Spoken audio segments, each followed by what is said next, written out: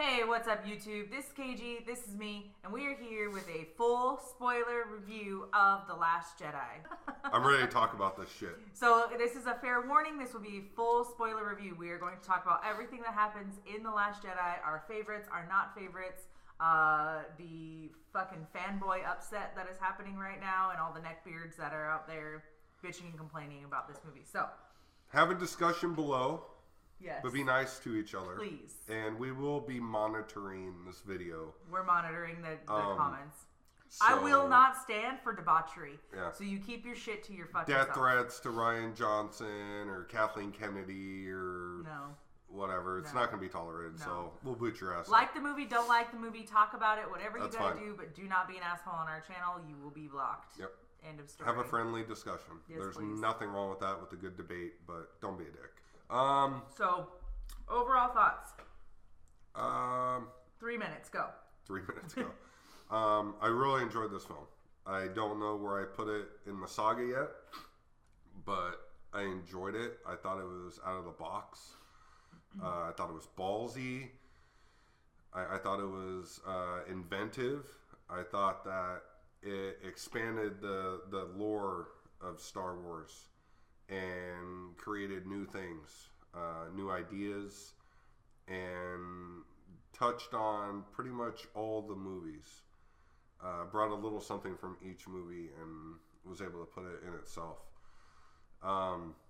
There was a lot of stuff that I wasn't a fan of. We'll get to that later. But I walked out of the movie pleased, a little emotional. So I think I said it on our live broadcast that I missed Star Wars when The Force Awakens came back. But this movie made me love Star Wars again. Yeah.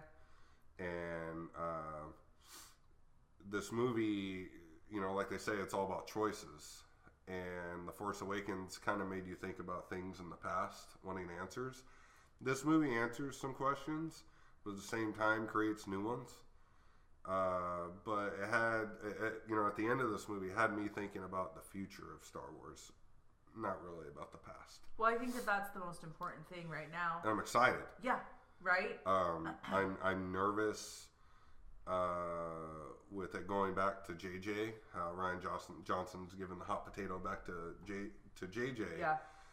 If JJ is going to kind of tone it down, I'm kind of nervous about that because you could have it's like going from like a mild pepper to a hot pepper back to a mild pepper. Right. That I'm hoping that there's some type of consistency. Not storyline wise, but just the ballsiness and everything. The expansion of the Force and the galaxy and what these characters are doing. That's important to me. So, Yeah. Other than that, what they're doing together, yeah, the overall thread but and everything. I really did enjoy it.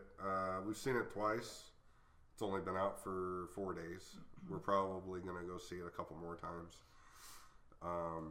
But after each showing, I pick up on new things. And certain things that I didn't like previously, I like. There's still stuff that I'm kind of like, and we'll get to that in a little bit here. But overall, I was pleased. And it was...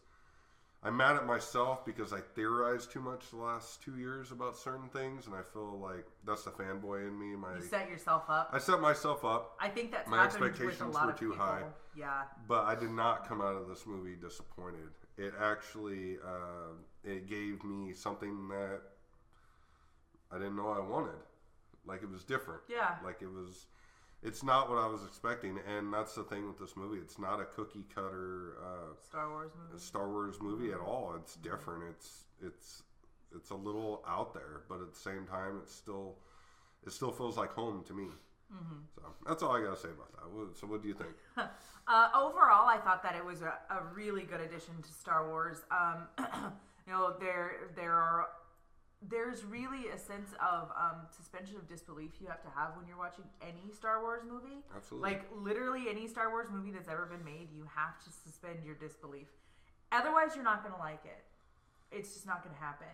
So, to be able to come into this movie and have things pointed out to me that I had assumed already about the Force and how it works and all of these things. I had actually built that assumption in my head already. I guess I had theorized myself a little bit. Yeah. And for me, that story is the important part for me. What is the Force? What does it do? You know, how do these characters and these beings interact with each other within this Force? And this movie brought it. Like, that's what I got out of this, and I'm happy that that's where I... Yeah. Because in the end, this story is about the Force. Well, it's kind of like how they said in the trailer. It's not going to go the way you think. No. Light, dark, balance. Yeah. Something bigger. That's, I mean, really what I had taken from it is we are at the same time showing what a gray area. I don't like to use the word gray when it comes to Star Wars because it holds some kind of contention, but it is, the Force is neither good nor bad. It's nothing. It has no motives. It has no anything. So for me, this movie really kind of just solidified the idea that the user is the choice maker. Mm-hmm. The user is the one who needs to decide how they're going to use this ability to control the Force that's all around them. And for me, that was really awesome. And I felt like it tied in a lot of things that are happening socially and politically right now. Talking about the war machine and how there really is no good and bad side. But it wasn't forced upon though. No, it wasn't. It didn't drive it in. No, it didn't at all. I felt completely like I was up to I had my own decisions to make as an audience member of what I wanted to perceive certain characters as and how I wanted to take in that information. And my personal opinion about that was I am glad that we are now expanding on a Skywalker story to include this is a Star Wars movie. And the Star Wars are amidst the stars in a galaxy. And there are more than just the Skywalkers in the galaxy. Mm-hmm. And we have to do that because our poor old Skywalkers are dying off naturally in real life. We can't keep going the way we're going. We have to expand. I mean, it's kind of like how Kylo says to Rey in the movie, "You're no one. You're nobody. You're nobody. You don't have a story. Uh-huh. You're not important to this, but you're important to me, and she's important to us." I think that in our overall thoughts here, just kicking it off, it's important to say that we're not fly-by-night fans. We're not bandwagon fans. We're not just the movie fans either. Lore and expanded universe stuff and, books and comic books and pretty much anything you think of has entered this house. So, well, I think that's the problem right now because this movie is just getting ripped apart online. Some people are not happy with it. But... I'm I'm the fanboy with the unopened toys in my Star Wars room. I own expanded universe Legends material, but guess what? I'm a fanboy with an open mind. Yeah. And what's in the past is in the past. I still have it. I can read it. I can look at it if I want to. But why can't we have something new? And that's where this is going. I'm excited by what could come. Yeah, I mean, we have to plan for a future of Star Wars. Yeah. If we are going to jump on the Disney train, we have to plan for a future in Star Wars, and that future cannot contain a Luke Skywalker in the way that we had Luke Skywalker, right. in Princess Leia in the way we had Princess Leia. Things are going to change. Well, They're going to grow. We're real life. It's real life. Yeah. I mean, everyone knows Episode 9, it was supposed to be about Leia. Mm-hmm. Real life ended that. So now we have to make some hard choices in how that's going to work out. So, I mean, I'm not saying that anything's going to happen, but what if something were to happen to Mark Hamill in the next 2 years? And you have this huge story to where everything that happened to Luke in this movie didn't happen. It was different or whatever. He was still alive or whatever. What do you do? Like, holy shit. How do you work around something like that? It's the thing with dealing with these older characters. You know, you got to play it safe. And, dude, I get it. Like, the hardcore fans, they wanted what Luke Skywalker did and what he said he was going to do. Wanted to take the lightsaber and take down all the walkers and pull them down with the Force and crush this and crush that. That's what they wanted. Yeah. And Luke even says, is that what you want? That must be what you want. He says that to Rey. Mm-hmm. We didn't get that. We got something different. We got something different, but something that I felt was so rich and organic to what his character has become. We have to keep in mind, it's been how many years since fucking the Return of the Jedi? I mean, like, it's not the same Luke we see after Battle of Endor. It's not the same guy. That's the thing. They just think that, like, he hasn't done anything in the 30 plus years. He's just sitting around waiting for fucking fanboys to come back and watch him do something did you cool. not watch the movie? Did you not see the destruction of the Jedi Temple? He tried to rebuild. And yeah, he was powerful in the Force. Mm-hmm. But he felt that he failed. And he went to Octu to die. Yeah. And I don't understand how it's so hard to understand that this is a man full of failure. Mm-hmm. And not only that, not only did he fail, he feels that he failed his apprentice. He failed his nephew. He failed his sister. He failed his best friend, his brother-in-law, Han Solo. Yeah. He failed everybody. He could have very well failed the galaxy in creating Kylo Ren. Exactly. I mean, how would you feel? What would you do? He left. He even says that I came here to die. Uh-huh. But this like shit that's going on right now of the character didn't get any justice and this is not the way, you know, Luke Skywalker to be. Think about what he did. If you really think about what Luke Skywalker did at the end of this movie, it is the coolest, the most badass Force thing we've ever seen. Yeah. And it took me the second showing to realize that. Yeah.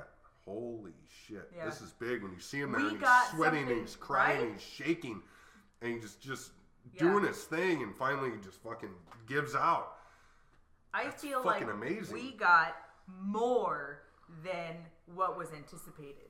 We got more than fucking Battle Royale with the lightsaber. Yeah, can you imagine? Old ass fucking Luke out there trying to fight. No, and that's fine. They could have totally did it. Sure. They could have totally did it. But we did get a Luke fight. But what would fucking these I don't even know if they're fans. I don't know what they are. Star Wars extremists. What the fuck would they do if he was fighting Kylo and Kylo just put the lightsaber through his chest in real life, not force projection?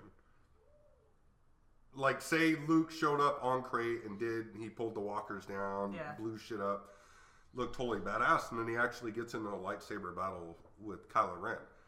And Kylo Ren kills him. Puts it through his chest, just like he did his dad. Can you imagine the fucking backlash that would have had? You cannot make these fans happy, no matter what you do. We got what we got. And I'm okay with it. I'm good.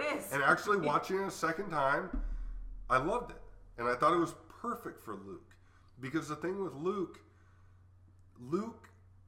he doesn't kill like that. You know, he wasn't going to kill his dad. He threw his lightsaber away. Fuck this. I'm done. I'm not going to do this. He was willing to sacrifice himself. He was just done. He was just, this is bullshit. And that's what he did with this movie. In this movie, he sacrificed himself. He understood the greater good. Yeah. He understood the greater good and what needed to happen. So why isn't this moment, celebrated? Celebrated just as much as him turning the lightsaber off and throwing it away in the throne room on the Death Star. Or as much as fucking old Obi-Wan fighting Vader, of battle we knew he was going to lose. He was losing. He wasn't going to win this battle. But he fights to let everybody else escape. And that's what has happened. You know, I just want to put it out there right now, and I think it's like the last time that I'm going to talk about it on this review, is that there are certain people you just cannot make happy that are quote-unquote fans in this franchise. You know, you sit there, a couple things. You love A New Hope and The Empire Strikes Back. Who doesn't? But you don't like Return of the Jedi because of the Ewoks. Fine. You hate the prequels. George Lucas raped my childhood. Jar Jar Binks. What the fuck ever. Now, these same people that bash the prequels are bashing the sequel trilogy, the new trilogy that we're getting. Ryan Johnson must die. Ryan Johnson raped my childhood. Or whatever the fuck they're saying. It's all over. All you gotta do is just click on a Star Wars post on Facebook or Instagram and just read the comments. It's fucking sick. It's not just people saying they didn't like it. These are people... Like personal attacks. Sending death threats to Ryan Johnson on his birthday. I mean, it's like, guys, if this is a movie... And, you know, send me your death threats. I honestly don't care. I've been a fucking book writer for years now, and I've got plenty of those. So, send me your death threats. I'm really not concerned about what you have to say from your fucking basement of your house or whatever the hell you're doing. That being said, I think that there is something about having an open and comfortable conversation with somebody, whether they liked it or they didn't like it, and bringing those two ideas to the table in an adult and mature manner. Yeah. That can actually create more of a tight fan base than what we have now. No, I and mean, it's like how they say that, it would be so much better. No fan base hates the product more than a Star Wars fan. I mean, it's the way it is. But I've never done that. I mean, I went through a point, and it changed a few years ago to where I didn't hate the prequels. I wasn't a fan, and I started to appreciate them more. And really go beyond like the poopy jokes and the Jar Jar Binks bullshit and the shitty dialogue, and really focus on the story itself. And when you get to the story and some of the plot points and everything, like, you know, Attack of the Clones, it's probably on the bottom of my list of Star Wars movies, but when you really pull it apart and look at it, it's a pretty good story. Just take away all the shitty romance dialogue. Right. This is the formation of the Empire. Yeah. You know, it's a necessary If evil, you were to watch this linear and not ever Yeah. seen the original trilogy, say you show it to a newbie, if they were to watch all the films, say they watched the original 6, and after Return of the Jedi, they sit there and think, wow, that goes all the way back to that. Mm-hmm. I got to see the formation. Yeah. And it's actually a pretty cool story. And I think that's what we're getting with this too. We're seeing a new formation. Yeah. We are seeing a formation not of the resistance, but of a new rebellion. Mm-hmm. A new rebellion and a new regime with Supreme Leader. And anybody who wants to argue that it's not believable, that, oh, we're just rehashing, we're just bringing back, guess what? We're rehashing a lot of things in real life too. History repeats itself. It's a known fact. Absolutely. It's a known fact. I mean, what did Snoke say to Kylo Ren in the movie? You know, take your rightful place as, what do you call it? Like call this the replacement or something like that, like Darth Vader. Yeah. You know, like you said, history repeats itself. Yeah, there is going to be a consistent thread of leapfrog here. You know, one taking over the next. There's always going to be a greater evil wherever you fall in the universe, whether it's in now or if it's a long, long time ago, a galaxy far, far away. There's going to be a continual thread of someone wanting all of the power. And right now, that was Snoke and Kylo Ren. So overall, I mean, getting back to it, you liked it. Yeah. Okay. I did. And we talked for 20 minutes about whether or not we liked it or not. I can attest that Star Wars has been on her mind a lot the last few days. And normally we go watch the movie and we're good.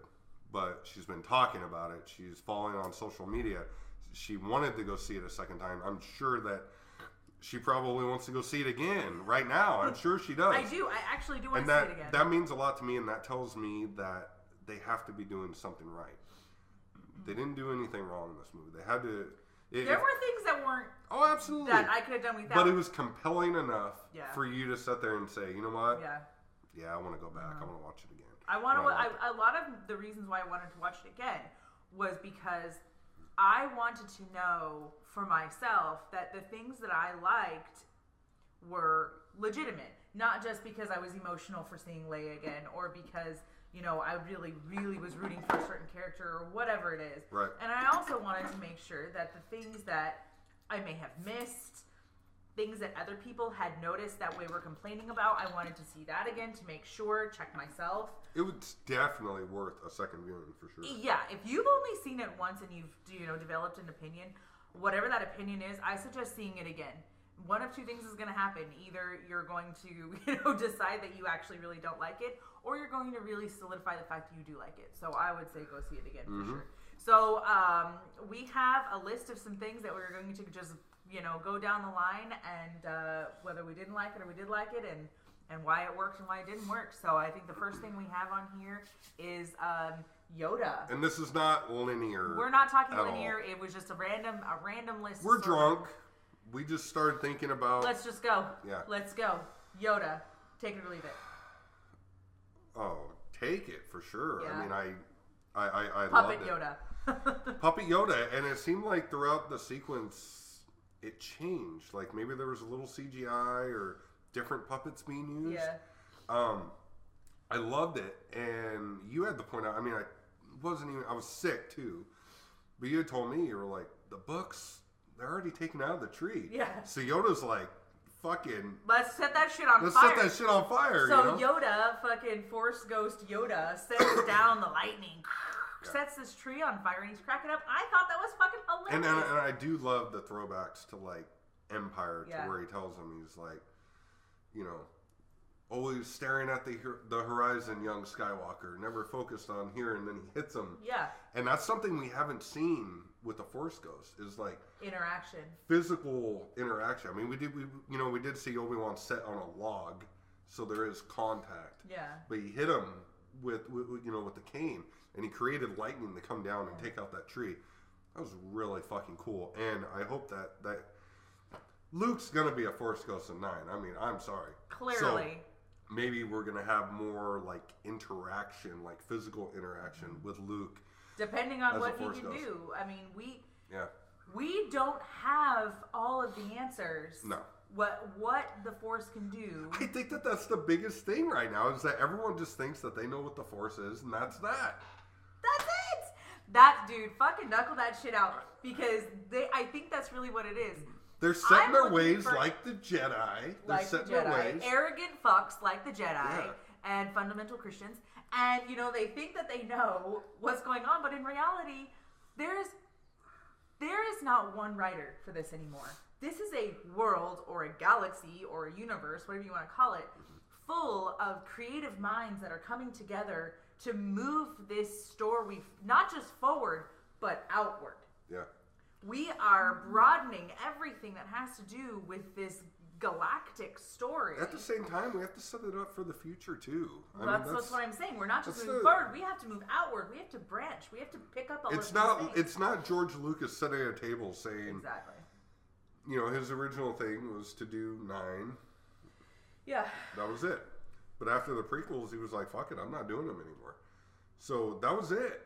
Yeah. With him, that was it. He didn't know at the time when he did the prequels that he was going to sell the franchise, sell Lucasfilm, all that shit. These are people that have to think about the future. Yeah. I mean, there's going to be Star Wars. I don't even know if there are going to be movies in the future. Shit, technology may change. We might have Star Wars holograms. Whatever. Yeah. There's going to be Star Wars, after we're gone. Yeah. And that lore is not set in any kind, set in stone in any way, because there was nothing really out there already that is deemed canon that says this is our book of rules for the Force, and this is what it is, and this is how you can use it. That was the biggest thing with getting rid of all that shit, is with that there were rules. Yeah. And now it's kind of like it's open. You can do whatever the fuck you want. The expanding universe, the legend shit, it kind of limited certain things. And especially characters. Some characters were dead. Some characters took different paths. Yeah. How can you expand on that if you're going to do movies? Right. You can't. And in the end, this is... And some of this shit was stupid, guys. I mean, just admit it. Some of this shit was stupid. So the best thing that they could have done... is wash it and start over. Wipe it out and start over, because some of this shit was really fucking allow that stupid. to live in legend. Allow that to live in legend in its own thing. Yeah. And create something unlike what we see in Marvel and DC movies, where you've got 20 storylines and nothing matches up, and you just kind of have to accept it the way it is. We're actually getting something that other franchises aren't cohesive. getting. We are getting a cohesive story that among all of the other stories are sticking together. So, in my opinion, the fact that Yoda brings down Force lightning as a Force ghost and can whack Luke over the head, which is totally Yoda. Not only that, I feel like that is clearly setting that Luke is turning into Yoda, a cranky old hermit, you know what I mean? That kind of all goes together. But not knowing what these Force ghosts are capable of doing, I think is a great thing, because now we can imagine anything. Yeah. Anything. And I'm totally willing to accept many things when it comes to I thought it was great. I mean, I know you're not the biggest fan of Yoda. I like Yoda. I do. Sometimes I feel he is put up on this pedestal of amazing Jedi, but in the end, he's a cranky old guy who has some really awesome abilities, and he uses them very well. And I think a lot of people kind of forget what type of character Yoda is. Yeah. I mean, I love Yoda. I mean, you liked him in clearly when he came back. Yeah. That was pretty. You see him from the back, and he's still oh god, ear. it was like it was one of like many emotional moments in that movie, and the not shitty part, but I listened to a lot of Star Wars podcasts, and there were rumors that Frank Oz, who does Yoda, puppeteer and voice, was seen, at the studios. You knew he was coming, and you didn't say anything. There were also rumors that Hayden Christensen was going to be there. I am so glad that didn't happen. Don't hate. I'm not going to hate. Or even some type of CGI'd Alec Guinness mashed with Ewan McGregor type deal. Yeah. But Yoda was perfect. Yoda worked in this, and it's cool to see that. Even like how Yoda mentions Rey and all that, it's cool. You get like this connective tissue from I don't know. It's just everything's just coming together, and I feel like that. I thought it was great. It was a really great scene, a really emotional scene, and I just thought it was funny, the dialogue between the two. Yeah. How Luke's gotten old, and there's been a lot of shit going on, but deep down Luke hasn't really changed. He's still that naive farm boy.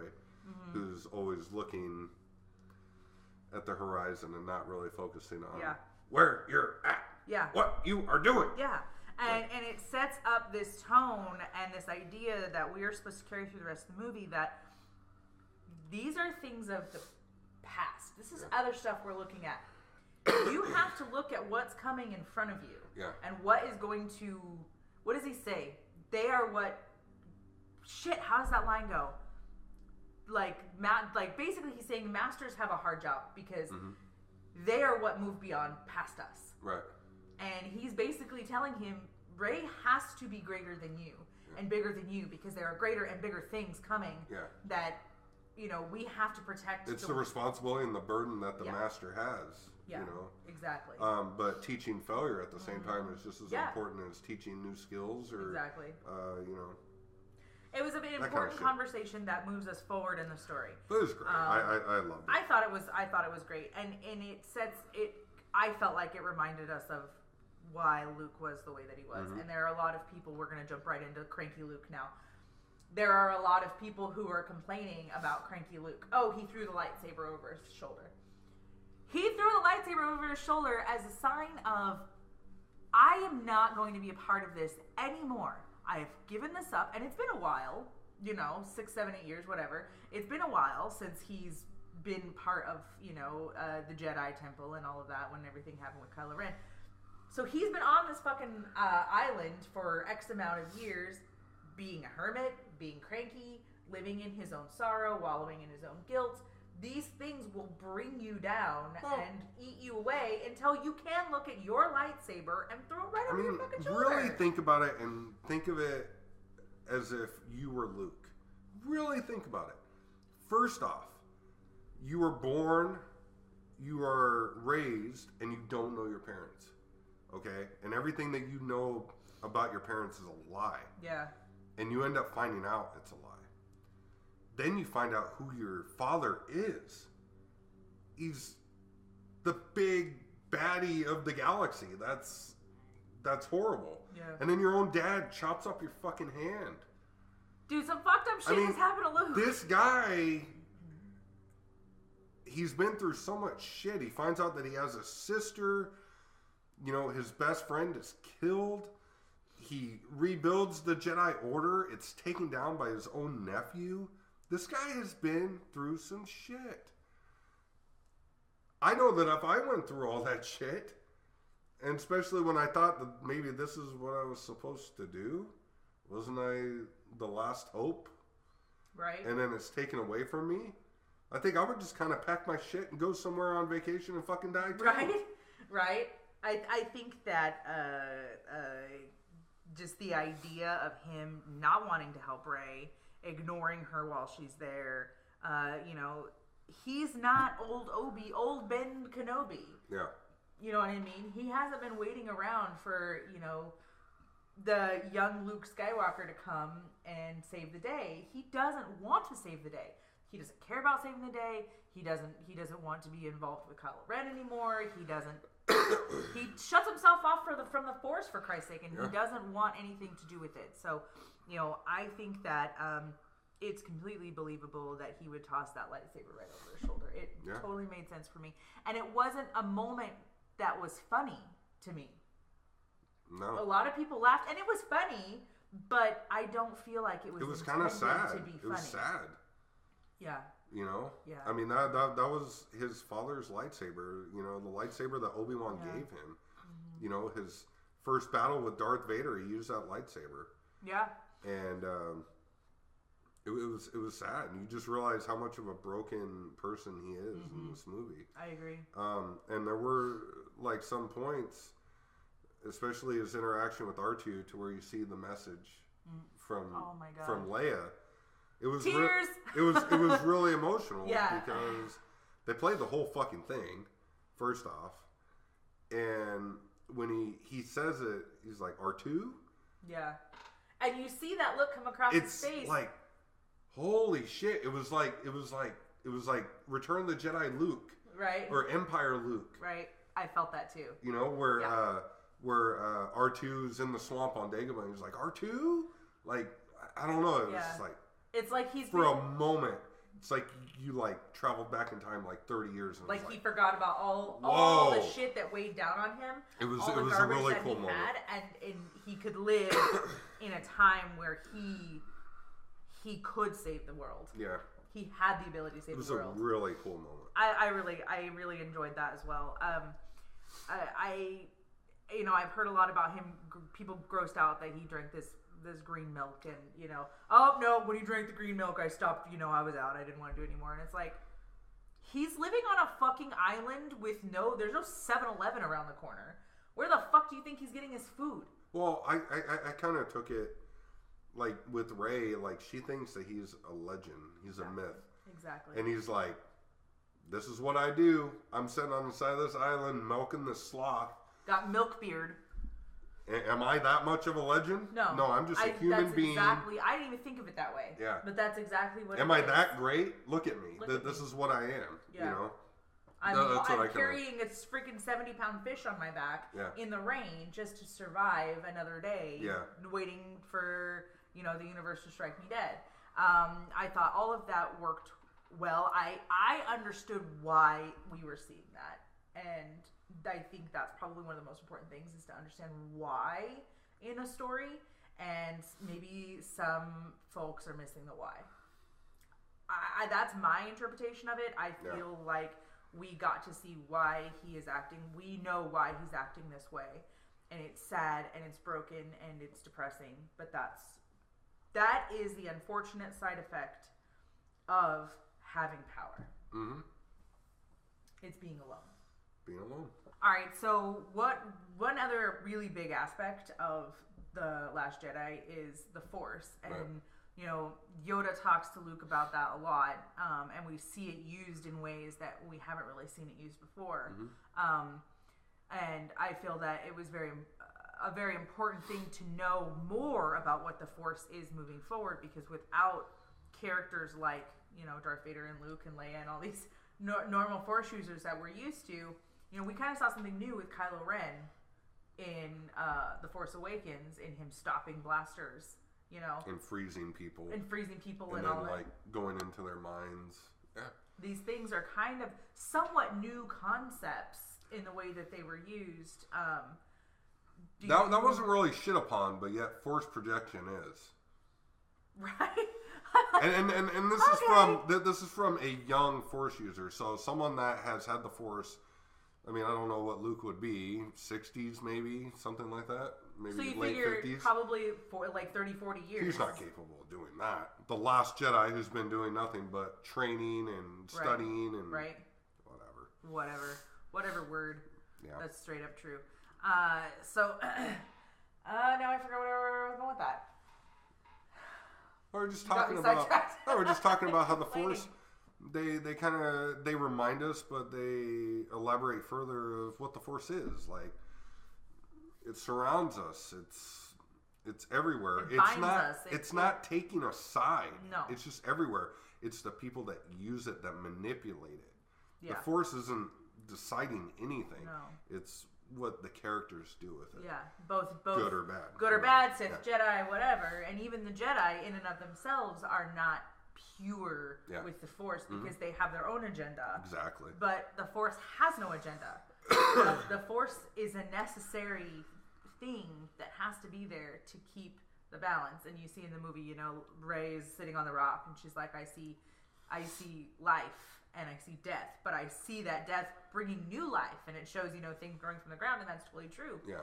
You know, this Force is absolutely necessary. And if there's anything, don't believe in God or anything, but if there's anything that I could believe in, I would believe in the Force. And I think that is something that could actually be a thing that holds together actually this galaxy. More of like, you know, in America here, you know, Native Americans.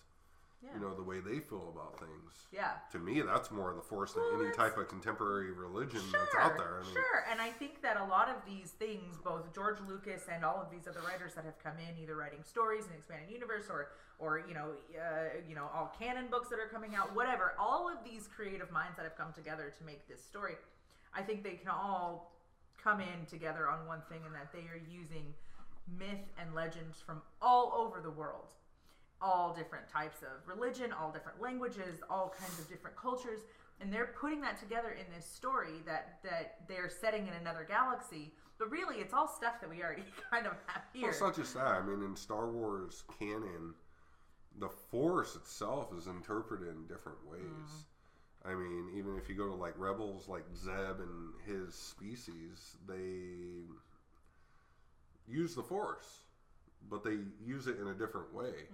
And then in the Legends of Luke Skywalker book, the Force is explained in all these different stories, but they're interpreted different. Yeah. It's still the Force. It's the same thing. It's just some people aren't going to sit there and just say, I'm going to use it for good or I'm going to use it for evil. Some people just live with it. And you don't have to have something and use it. You can have something and live like with it and appreciate it for what it is. You don't have to use it. Absolutely. So I completely agree with that. I think that was the big thing with this movie, is just explaining that it's everywhere. It's around us. It's surround us. It's just how you use it is how important. you use it. It's important. And sometimes you don't even have to use it. You don't, But I think too, it sets up that anyone is able to tap into that. Tap into it. Yeah. And some people have a bigger tap. The ability. Some people just have a natural tapping ability. Yeah. And we see that obviously in Kylo and Rey. Ray and Kylo, so, good or bad, unfortunately have a fucking kegerator that is just fucking... a Force kegerator. Getting that shit going. I have to ask you though, so have you shipped Kylo and Rey? Do you ship that shit? Do you hashtag Rilo? Just a yes or no. Not Rilo. Raylo. Our daughter thinks it's Rilo. It's Raylo. I honestly, has there been an actual vote on this to see which one is which? It's Raylo. It could be either way. I'm in the community. It's Raylo. But does the Star Wars community actually ship? Because I honestly believe that if you want to really get into what shipping is and how you make a ship name, you need to talk to 13-year-old girls because that's their community. I would have actually been... You're in their motherfucking house now, bitch. I would have actually been happy with a Finn and Poe relationship. I would have been okay with Yeah. that. The interaction, that would have been fine with me. The Finn and Rose thing, it'll go somewhere in 9, I'm sure. That's fine.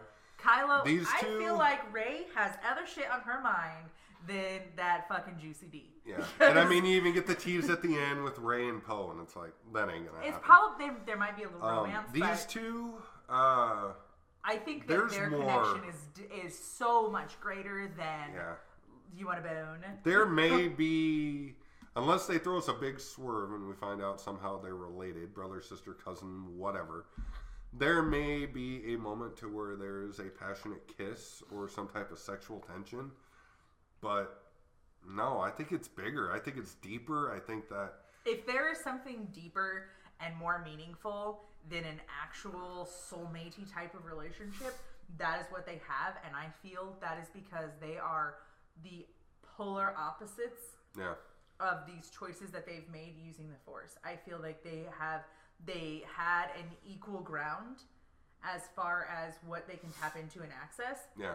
And one has decided one way and one has decided the other. And because of these decisions, they are now going to be forever linked as a fulcrum, which if you don't know what a fulcrum is, it's the balance of, of scales.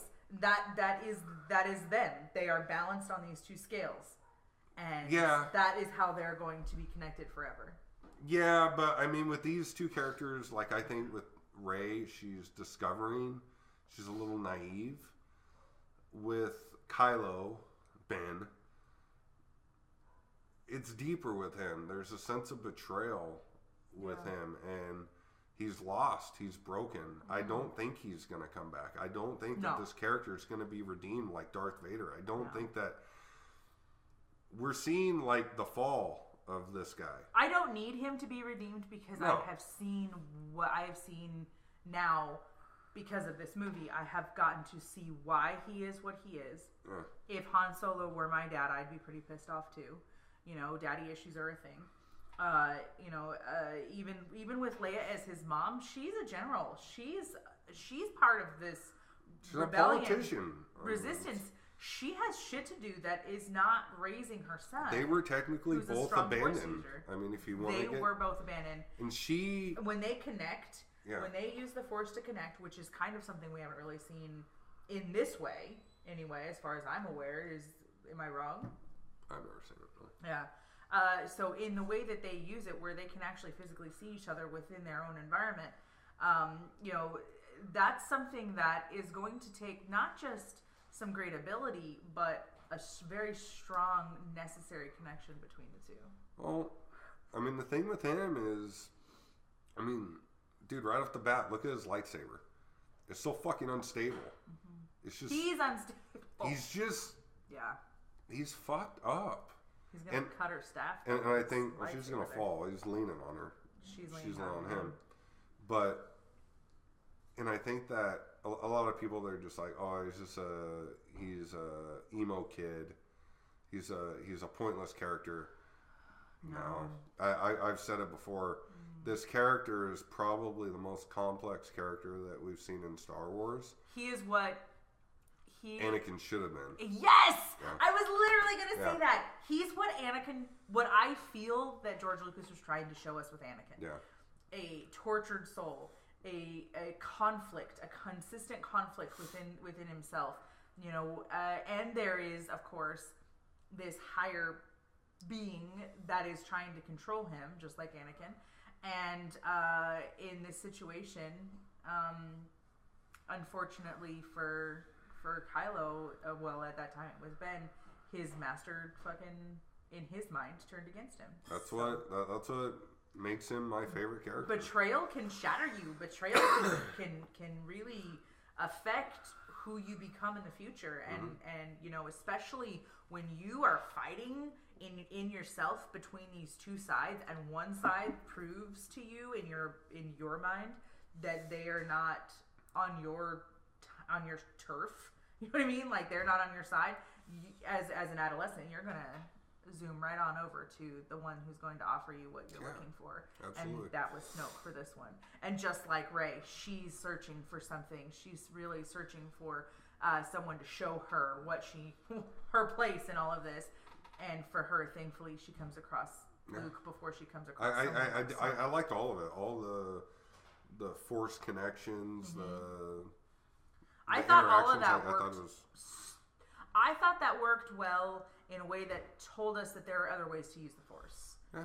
There are other interesting ways. Even with him, Kylo, I mean, we all know he's a monster, but it gave him a little bit of humanity, too. I agree. It worked. It did. It totally worked. So what do you got next over there? Let's see. So I've read some stuff about Canto Bite, and a lot of people are saying that is a throwaway. Excuse me, a throwaway scene. Yeah, it's agree or disagree? Throwaway or keep? Keep. Yes. And I'd say out of all the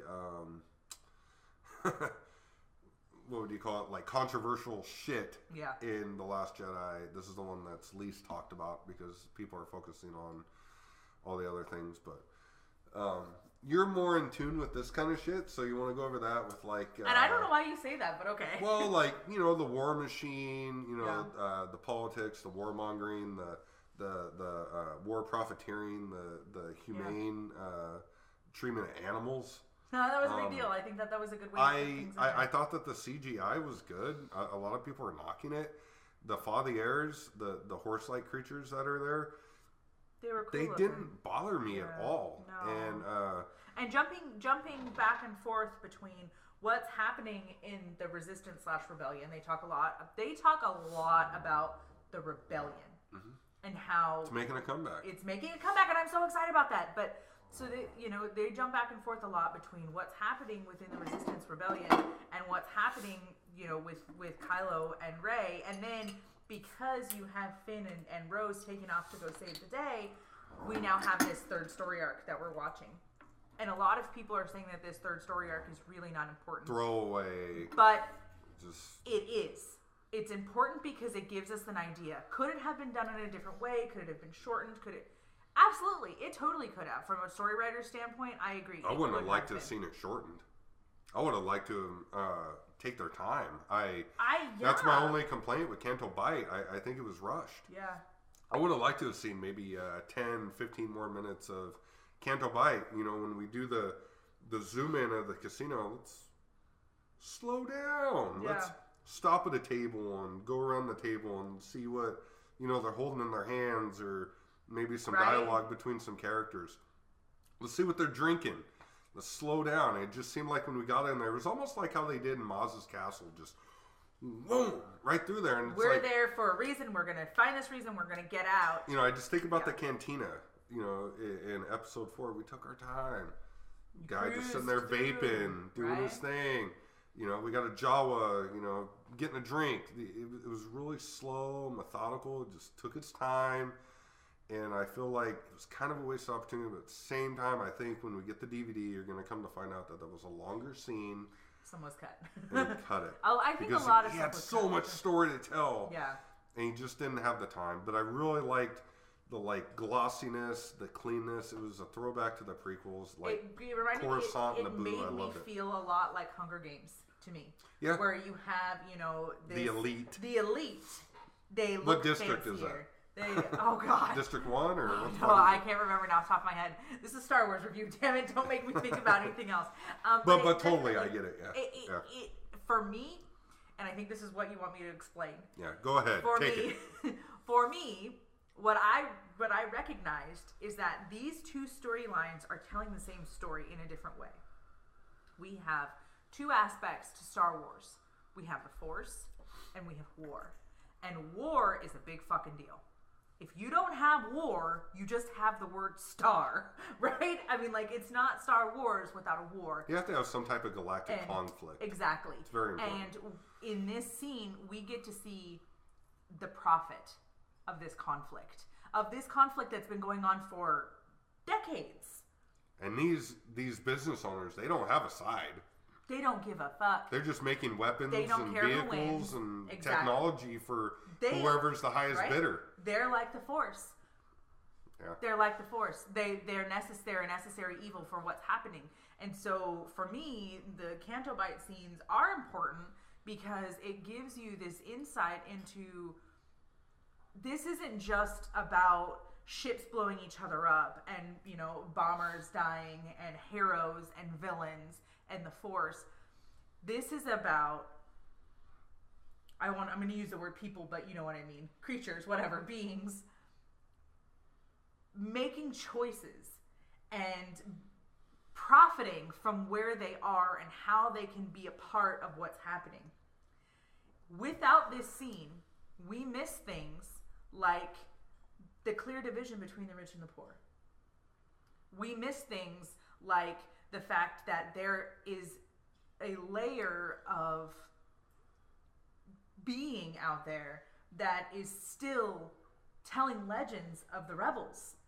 And they still have this hope inside of them because they have to.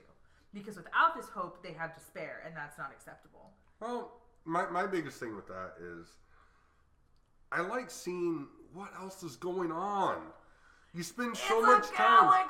You spend so much time focused on these things. Why can't we just go somewhere else for a while? Let's just take a vacation for 10 minutes and. But then the argument could be made that, well, yes, do that, but in other movies. Don't do that in this trilogy or whatever. But I think that it's important to include it in this trilogy. It didn't bother me at all. And I think it's important to include it in this trilogy because we have to get from this point to this point at the end. And the story they're trying to tell. Was the plan fucked? Did it go as planned? No. No, it didn't.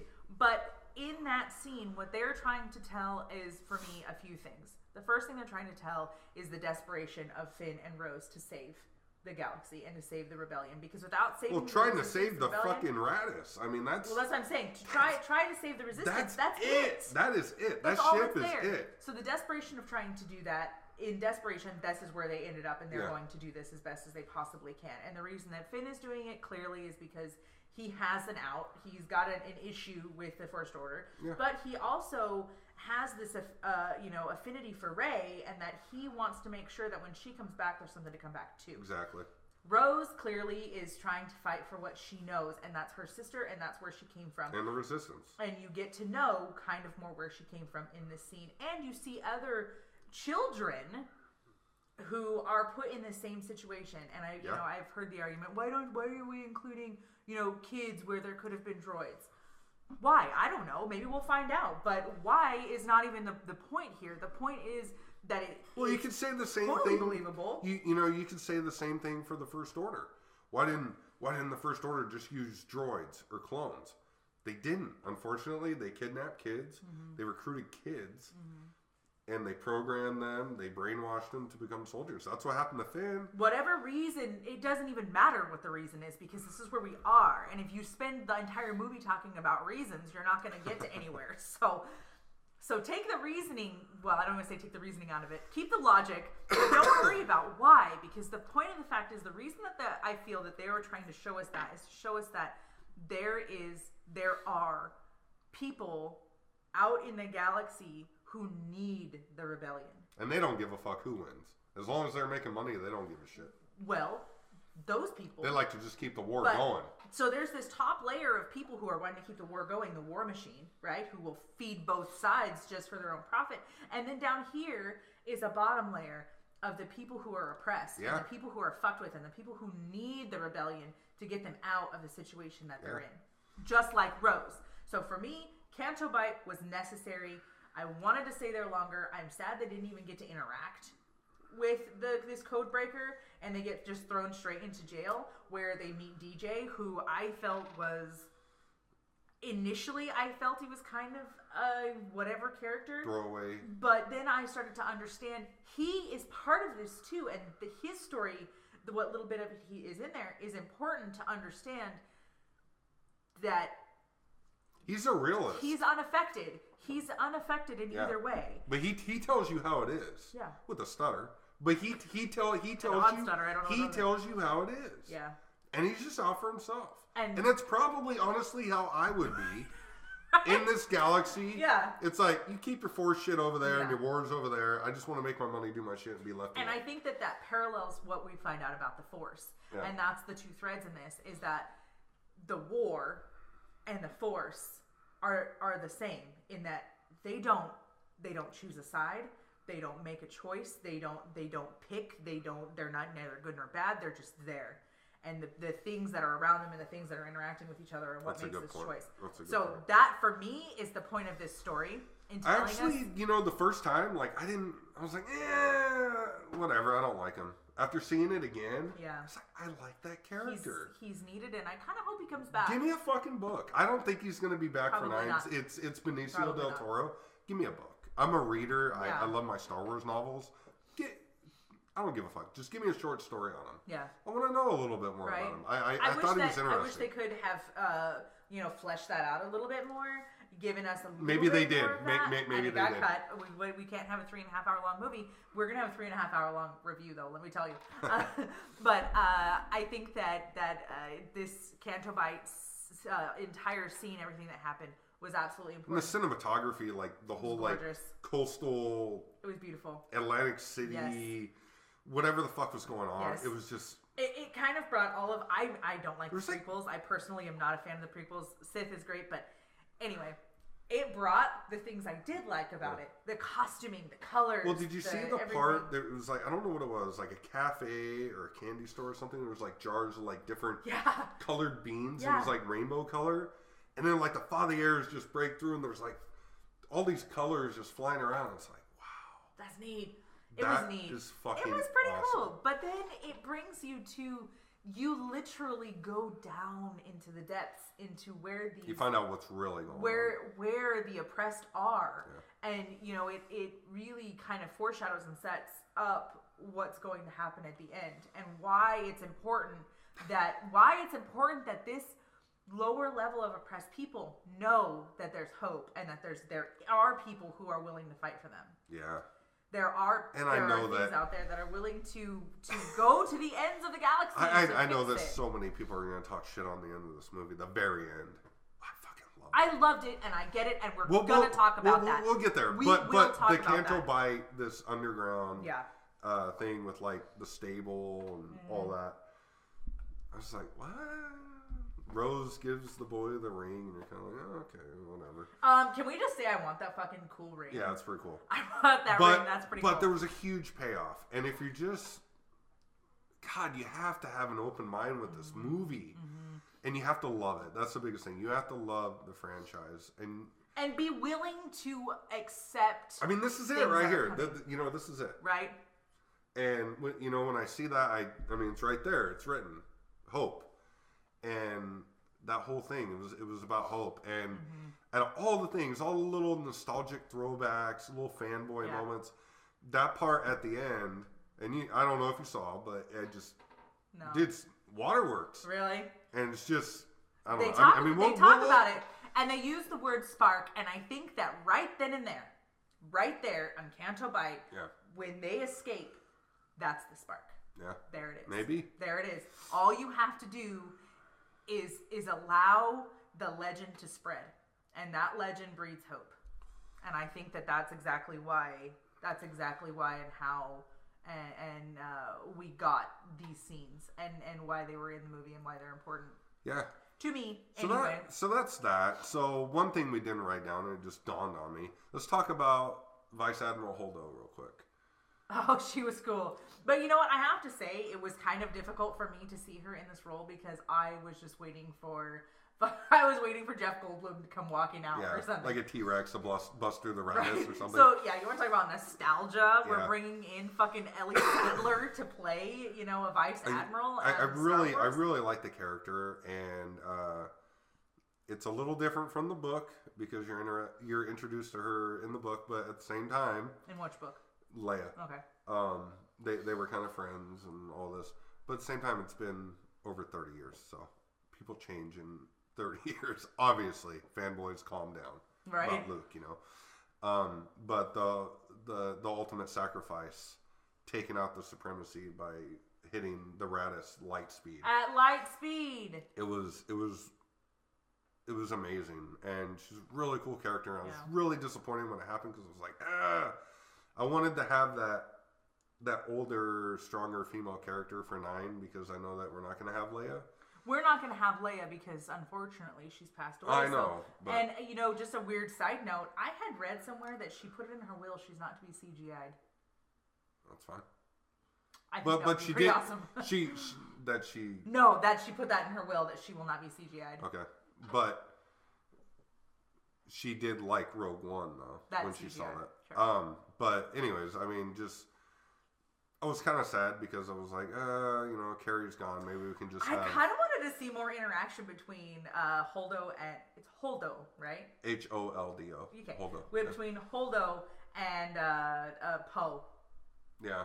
Well, she ends up telling Leia. She's like, I like that him. Guy. Yeah.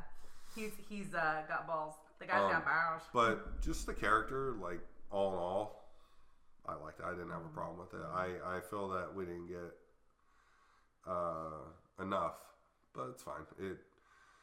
She was a device for where the plot was going, and it was good. It was a good moment, and definitely her death. That moment was one of the coolest scenes in Star Wars.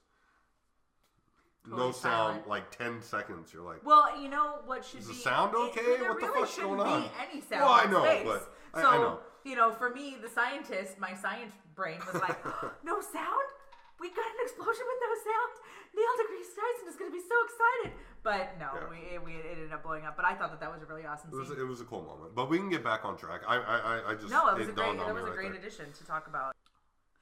So another scene that I've been reading about that folks are like, oh, we gotta, that was so stupid. I don't know why we did that. Just like Canto Bight, is Leia.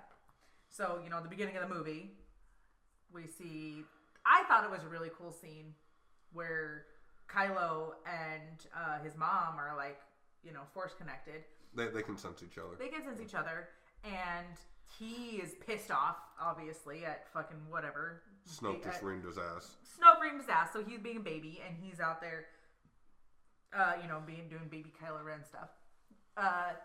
And the whole bridge gets blown up. We lose Akbar, which is... I was sad! I was sad that we lost Akbar, but, Leia gets sucked out into space. Yeah. There is some kind of like protection force field, whatever, around their ship. Mm-hmm. And as far as I'm aware, she was still kind of inside of it, so I don't know if that. It's a discrepancy between the two of us, but that's okay. Well, somehow she didn't die in space. So if you can explain to me how she didn't die in space in any other way, I'm gonna tell you how she didn't die in space. How did she not die in space? Because she's Princess fucking Leia. I'm gonna tell you my theory. Okay, how did she not die in space? Because she's the greatest force user of the Skywalkers, and we just don't know it. You think so? Well, you read the book. I didn't read the book. No. So. She used the force a little bit in the book, but not a big deal. Okay. I think that she is the most powerful of the two. Really? What Luke did, very cool. But what she did, that's amazing. She's powerful. So why is she not shown off her power so far? I don't think it was her forte. I don't think it was her thing. She was more into the politics and being a leader and a general.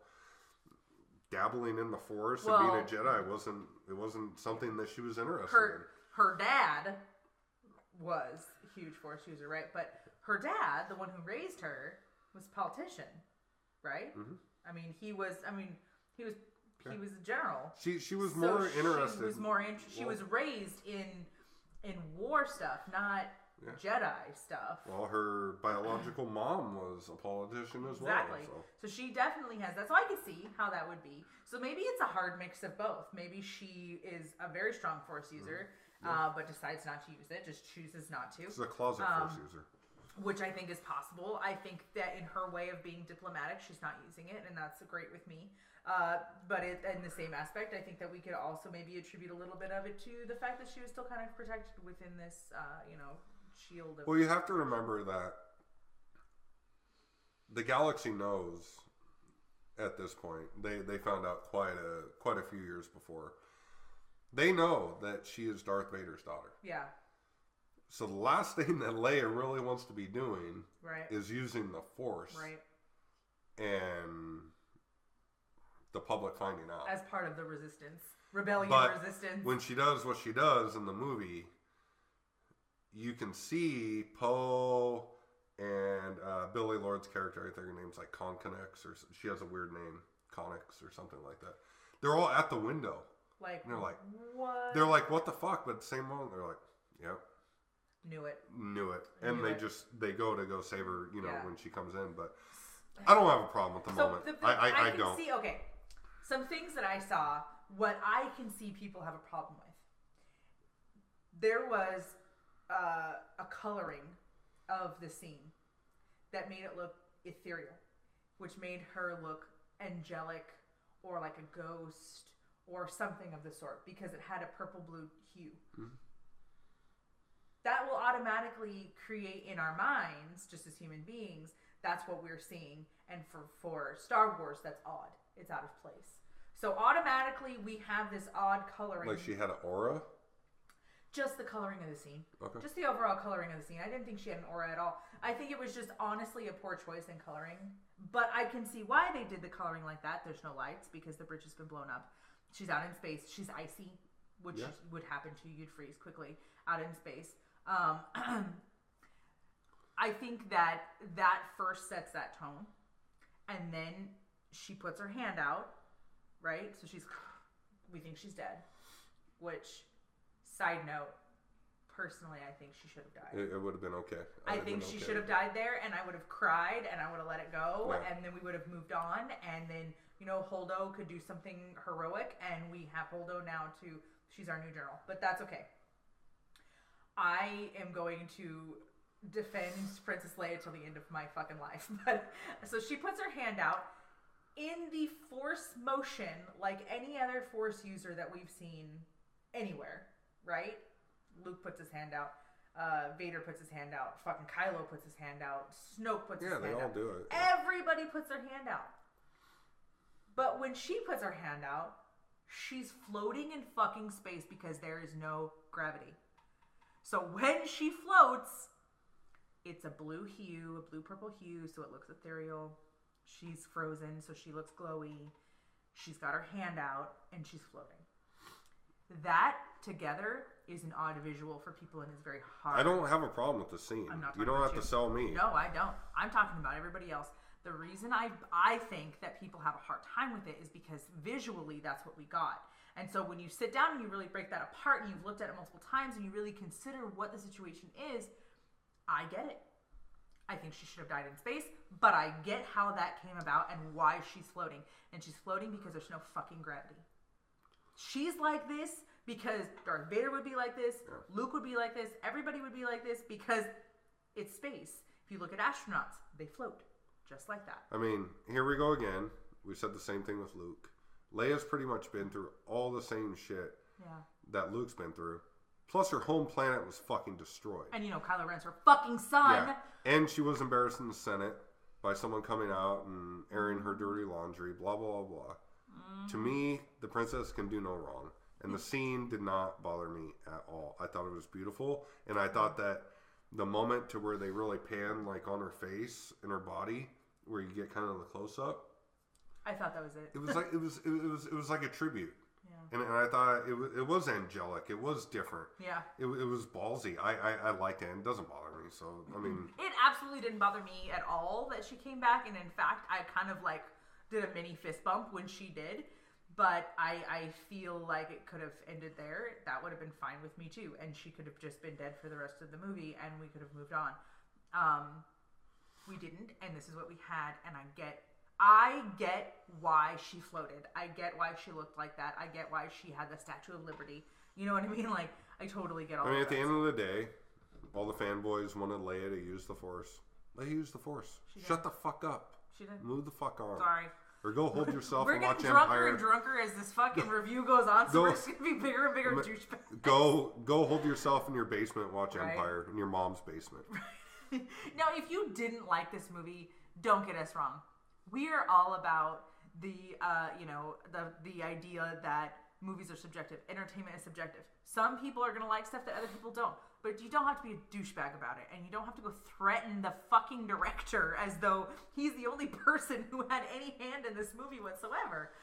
Maybe stop for a second, think about what we're saying, and take it to heart. And if you have some constructive criticism or other ideas or you saw something else, let us know in the comments. We really want to start a discussion. We're Yeah. open to that. And even though we're drunk, we won't be total assholes. So I think Leia should have died in the beginning, but I'm okay with her survival, and I really like the way they worked with her. I would have been fine either way. Yeah. So I'm curious to see what happens in 9. Yeah. Let's say just, we travel in time like 2-3 years or whatever, and we find out that Princess Leia had passed. I'm okay with that. Yeah. You don't have to fucking explain everything to me.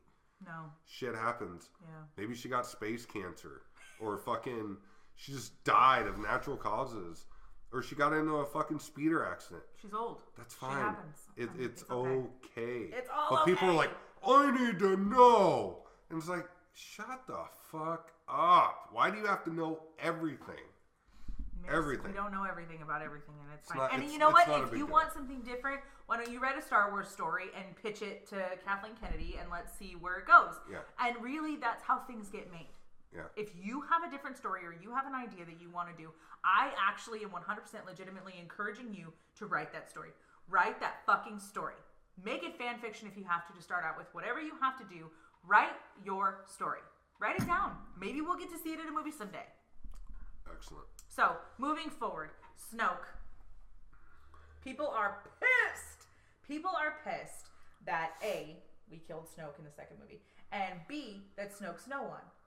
But nobody ever said Snoke was anybody in the first place. Well, Snoke has to be somebody. No, he's got to be somebody, yeah. And even though Snoke is dead, I want a backstory on Snoke. I want to know. Give me a book. Give me something. Oh, we'll get it. I want to know how Snoke knows the dark side, yeah. where Snoke came from. Yeah. How old is he? I want to know. know. Face all and I'm not going to be pissed if I don't get it. I would just like to get it because I'm really fucking curious. What's up with Snoke? I want to know, and that's all I got to say about that. We didn't know anything about fucking Palpy. Oh, totally. We didn't know anything about Palpy. Totally. So in the same breath, if you're complaining that you don't know anything about Snoke, you didn't know anything about fucking Palpatine either until long later. So shut the fuck up I'm not wait. mad because I didn't really get anything about Snoke. Yeah. I'm just intrigued, and I want some stuff about Snoke. But I'm not really gonna hoping, yeah. But his death scene was awesome. Dear J.J. Abrams, please let us know what's going on with Snoke in movie 9, please. I think it'll end up being like a book or something. I'll let you know. Even a little bit of flashback going. That's fine. Going into the next movies or whatever it is, a little bit more about. I'm not even gonna theorize because all my fucking theories and ideas were thrown out the window, and I like that. That's the great thing. That's the great thing is that you have writers who are on a different plane, who are thinking differently than what you're thinking, and that's okay. And that's the beauty of storytelling. Yeah. Is that sometimes you can guess it and sometimes you can't guess it. And guess what? This time we didn't guess it. It was fine because it was okay because it's set up for our new main bad guy. Yeah. Supreme Leader Ren. Yeah. That's fucking awesome. To me, that's awesome.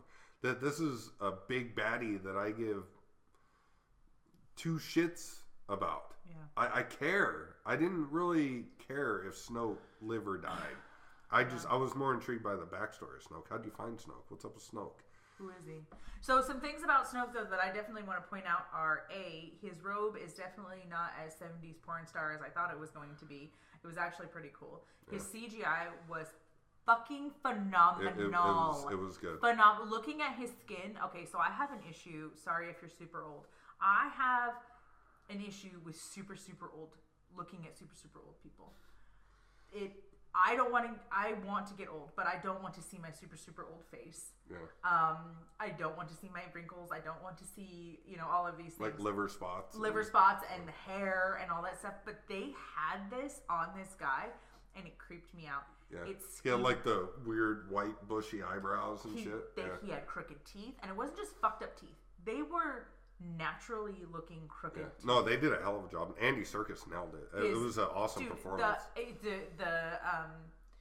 Just looking at the anatomy of his face, his hole in his neck, and everything. Yeah. You can see where the tendons were reattached. You can see where. I mean, there was a. Well, that's what I want to know. He's fucked. He's like kind of twisted. He got up all creepy. And he's fucked. And I think, yeah, it's cool. Kill him off.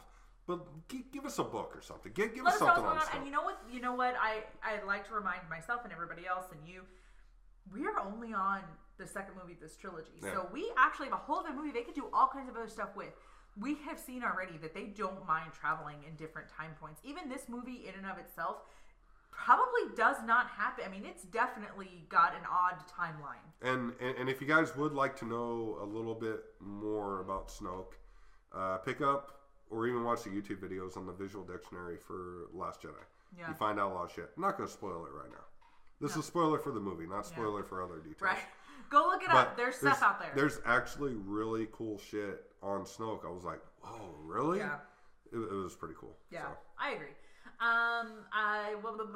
Shit, there was something else. Oh, so, the CGI. His face looked cool. You could literally see the little hairs on his face. I thought Oh, it was great. It was great. So, the Snoke death scene was fucking awesome. It was one of my... It's probably one of my favorite scenes. I'm going to not say my favorite because it's not my favorite, but it's one of my favorite scenes in Star Wars. It's in my top 2 because I really like where Luke surrenders to Vader on Endor. Mm-hmm. I love that scene. That's probably one of my favorite scenes in Star Wars. I just like the dialogue and everything. Mm-hmm. This is up there though. The whole slow motion, her on one side, him on the other, and everything that happens in that whole fucking fight sequence. Praetorian Guards are fucking awesome. Those guys are badass, and I'm kicking myself in the ass. I've been calling them the fucking awesome this whole time. I was like, dude, those guys are sick. So they make the 6-inch Black Series figures, and I have had every single one. I think they came out with like 3 or 4 versions. Yeah. I've had every single one in my hand, and every time I have it, I just put it back. I'm like, I don't need that. No, I cool. fucking want them, and I'll probably never have them in my hand again. No, is it fan service? Yeah, somewhat. It gives us new weapons. We get to see new things fighting. We get to see all this stuff. But I'm okay with it because that's what Star Wars is. But they were fucking badass. Yeah. Those guys were awesome. They were awesome. Like statues. And then when shit went down, they were like...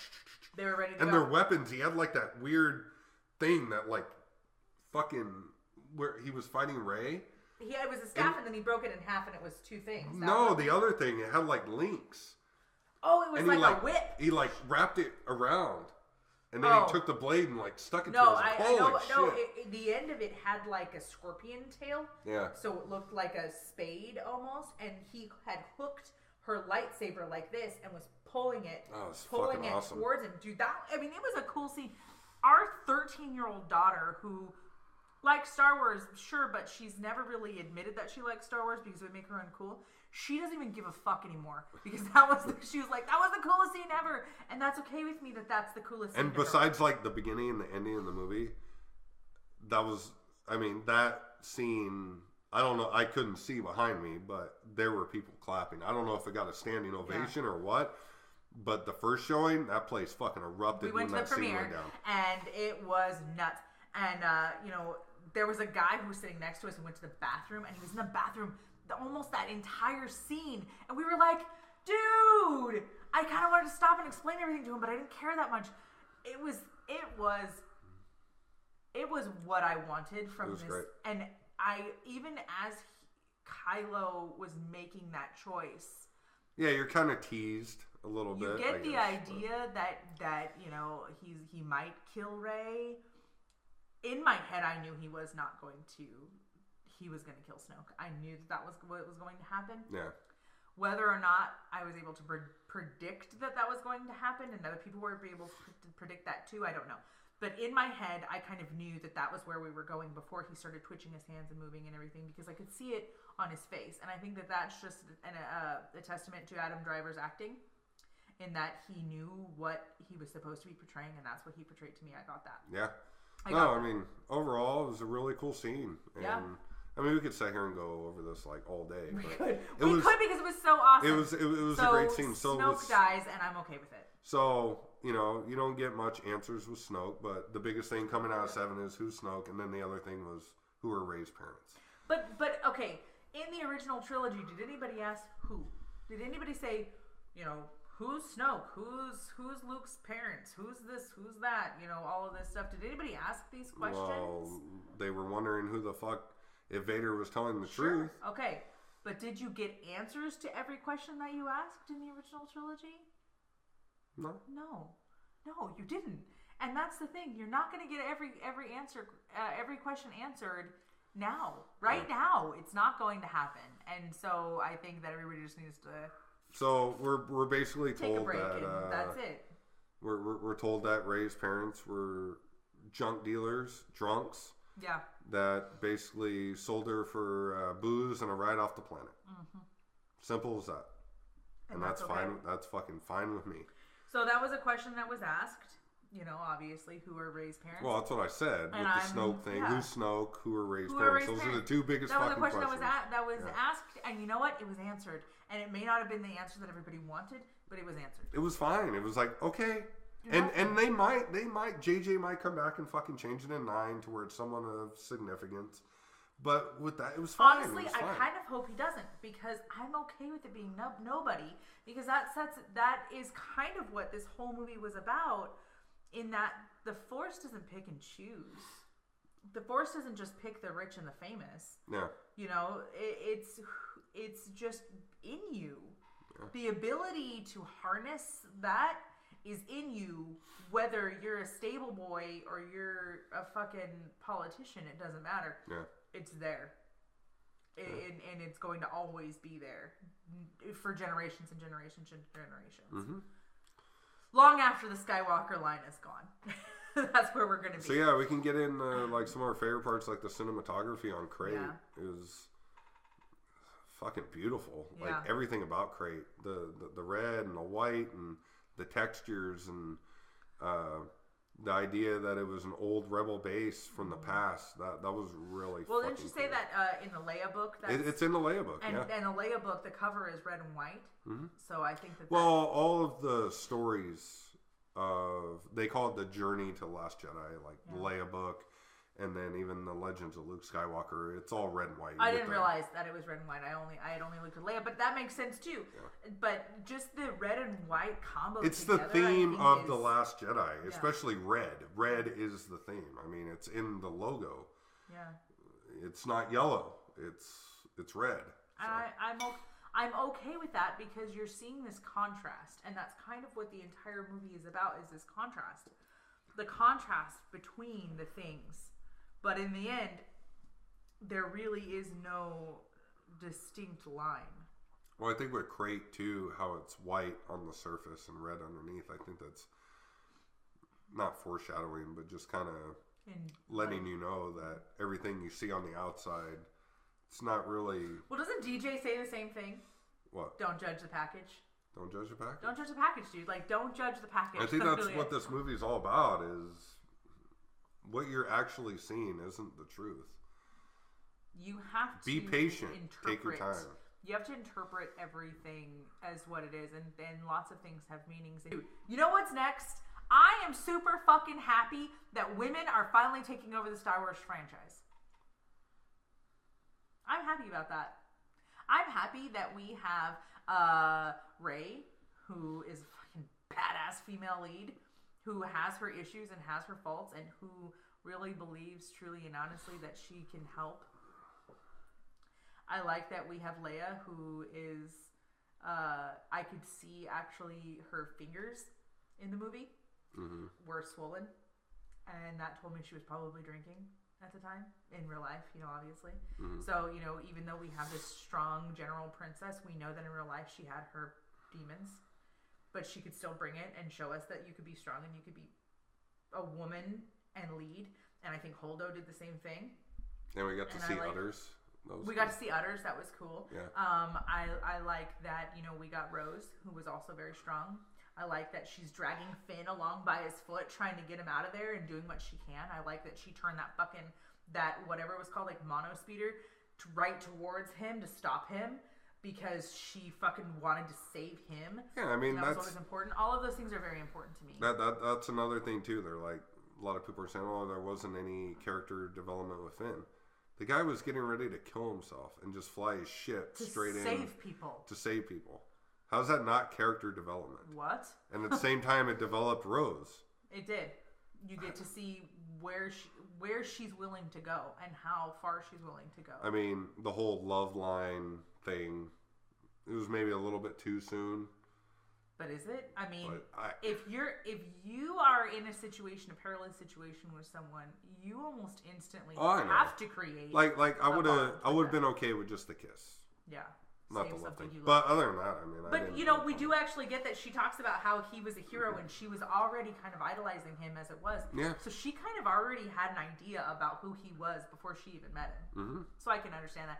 But I have to really commend everybody who put this movie together and say, I felt like me as a woman, I felt like there was lots of awesome, strong female leads. It was pretty awesome to see. I believe Kelly Marie Tran is Korean. Am I correct in that? Mm-hmm. It was awesome to see, a lot of different cultures represented. Yeah. I really like that. I like that a lot. In addition to that, I really liked the cinematography. Yeah, it was beautiful. I think the colors were great and Crate was awesome. And the white. Okay, so when Luke and Kylo are getting ready to show down, the fact that fucking Kylo runs his foot, like, remember when he slides after he fucking goes to cut? Yeah. And he slides, and there's that slide of red. That's fucking cool. Well, with Luke, you don't get that. You don't get that. So that's like one of the first hints that something's a little off. Except that, let me tell you, I actually figured it out, like, when he took his hood off or whatever, and he's sitting in front of Leia. Yeah. And it's like, did he join fucking her? This is where she's going to tell you that she's better than me because she no, figured it out before I did. I didn't say that, no. What I'm saying is, it looked like he used Just for Men, and it didn't make any sense to me. So I figured out that there was something. And he also was using a lightsaber that was destroyed like 5 minutes earlier. So. Well, that's also true. Yeah. That is. But that whole scene with the force projection, it was beautiful, and it took a second viewing for me to appreciate exactly what the hell was going on. So, what do you think of that whole scene? The whole Luke Skywalker force projection death scene. I thought it was cool. Yeah. I thought that it expanded on the use of the force and how we can harness that. I feel that it was kind of already foreshadowed and set up when we had Kylo and Rey talking to each other. When Kylo says, you can't be doing this because it could be killing you. Right. They pretty much told us that could happen and that it was totally plausible and that it would kill you. So it set that up for the end. Yeah, I mean, and then the twin sons, the sunset, and him dying, and just, I don't know. You killed Luke Skywalker! No, it was the whole thing was like really poetic and beautiful, and that's the biggest, most controversial thing in this movie, that people were just fucking pissed off. Mm-hmm. And I didn't want to see Luke Skywalker go out like a chump. And he didn't. I wanted to see Luke Skywalker go out peacefully, gracefully, and on his own terms. He totally did. But guess what? You're going to get more Luke Skywalker in 9. That's the glory of it. That's the glory of it. Is that with the lure of the Force, you get the opportunity to bring back characters who are dead because of Force ghosts. Yeah. Because there is this opportunity. He's not gone, and he says it. And we're going to need Luke more than ever in 9. Yeah. Luke's going to be like, that's going to be our guy. That's going to be, that's where we're going to get our knowledge, our training from. So. Yeah. I agree. Absolutely. I totally agree. It was beautiful. Like, especially the second time. It was just. Well, when Luke and Leia finally come back together. Yeah, a lot of people are pissed off about that too because it wasn't a true reunion. Because it wasn't an actual true reunion. It wasn't an actual physical reunion. Okay, so it was a force projection. How many people have lost family members who live far away and they don't get to see them before they die? Yeah. And how amazing would that be if you could have a force reunion with your dying family member before they die? Yeah, that would be amazing. That would be pretty fucking cool. It'd be great. So, I mean, there are a lot of things that happened and didn't happen that could have happened and should have happened and would have been fun if it happened. But if you continue to throw a fit and complain about what that's got, what we do. We complain about everything. Isn't that true, though? I am sad, clearly, that Luke died, but I'm also kind of concerned that they killed Luke in this movie because we can't bring Leia back next movie. So what? I don't know. But I feel that it was a very justified and organic way to send Luke off. I didn't want to see him go out and be killed in a battle. I didn't want that. No. I didn't want that at all. No. I didn't want to see him die of old age. His character itself is self-sacrificial. So for him to self-sacrifice was not only indicative of his character in general, but it proved to me, anyway, I don't know if it proved to you, but it proved how at one with the Force he was. Yes. Because he was able to not only project himself, but to understand that this is going to end me. And I'm okay with it ending me. And when you see him not die, he didn't die. He vanished. Ascended. He went into the Force. He became everything. Just like Yoda and Obi-Wan did. All you're left was a robe floating away. Oh, God. It was beautiful. When that floated away in the wind, I was like, there he goes. Yeah. Well, that's pretty much it. So let's get in the shit that we didn't like. No, that's not it. Oh, jeez. Oh, no, that's not it. Because you're missing one pivotal point. What? Luke dies. And then... Oh, I forgot about And then my favorite part of the movie, I forgot. The biggest thing, what we've set this whole movie up for, is Broom Boy. Broom Boy. And I fucking caught that shit right away. I didn't the first time. I didn't the first time. I was so excited about it. I was so excited. So at the end of the movie, you have this.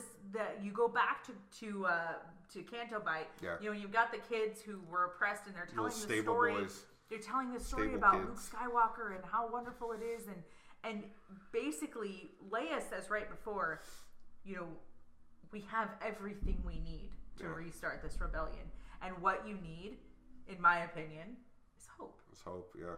And hope is bred in our next generations of people coming up and going to take over. And I feel that this entire movie kind of told us that you can be nobody. You can be somebody. Yeah. You can find the Force wherever you are. And that could include a fucking Father Year stable. And that's okay. And, Broom Boy, take it or leave it. It was one of my favorite parts of the movie. Totally. Especially after seeing it the second time. Yes. Like, not even seeing him, grab the broom with the Force. I didn't even see that the first time. But just him, and he's holding the broom like a lightsaber, and he's looking off into the sky. Stars. And you see the ring that Rose gave him. You're like, holy shit. And then after seeing it the second time, seeing him use the Force, putting all that shit together with everything I already seen, I was like, dude, that made the movie. But it's not the big spectacular shot of something going into hyperspace. But it is, because he's watching the stars, and you see the fucking ship zoom by. Yeah. So I feel like what we were seeing was the next a new hope.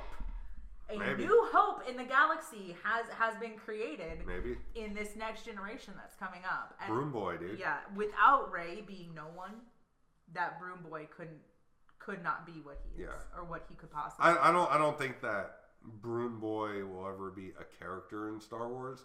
I think it was just what would you call that? Like a symbol, like it's a symbology.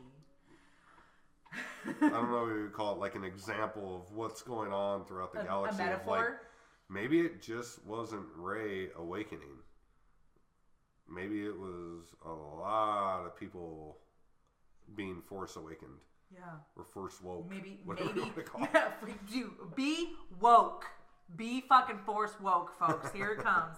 Maybe those scales tipped toward the dark side, and we need more light side users. Maybe Dude, it happened on Buffy. Maybe that's what's going on. But it was definitely it was beautiful. The end of the movie was beautiful. I know a lot of people are bashing it, but I liked it. I didn't have a problem with it at all. It made me really fucking emotional. Like the whole thing, because you go from like the Luke shit, and you're trying to recover from that. And then you see this. Yeah. I always have a thing with kids. I don't know what the fuck it is. It made me feel like being a kid again.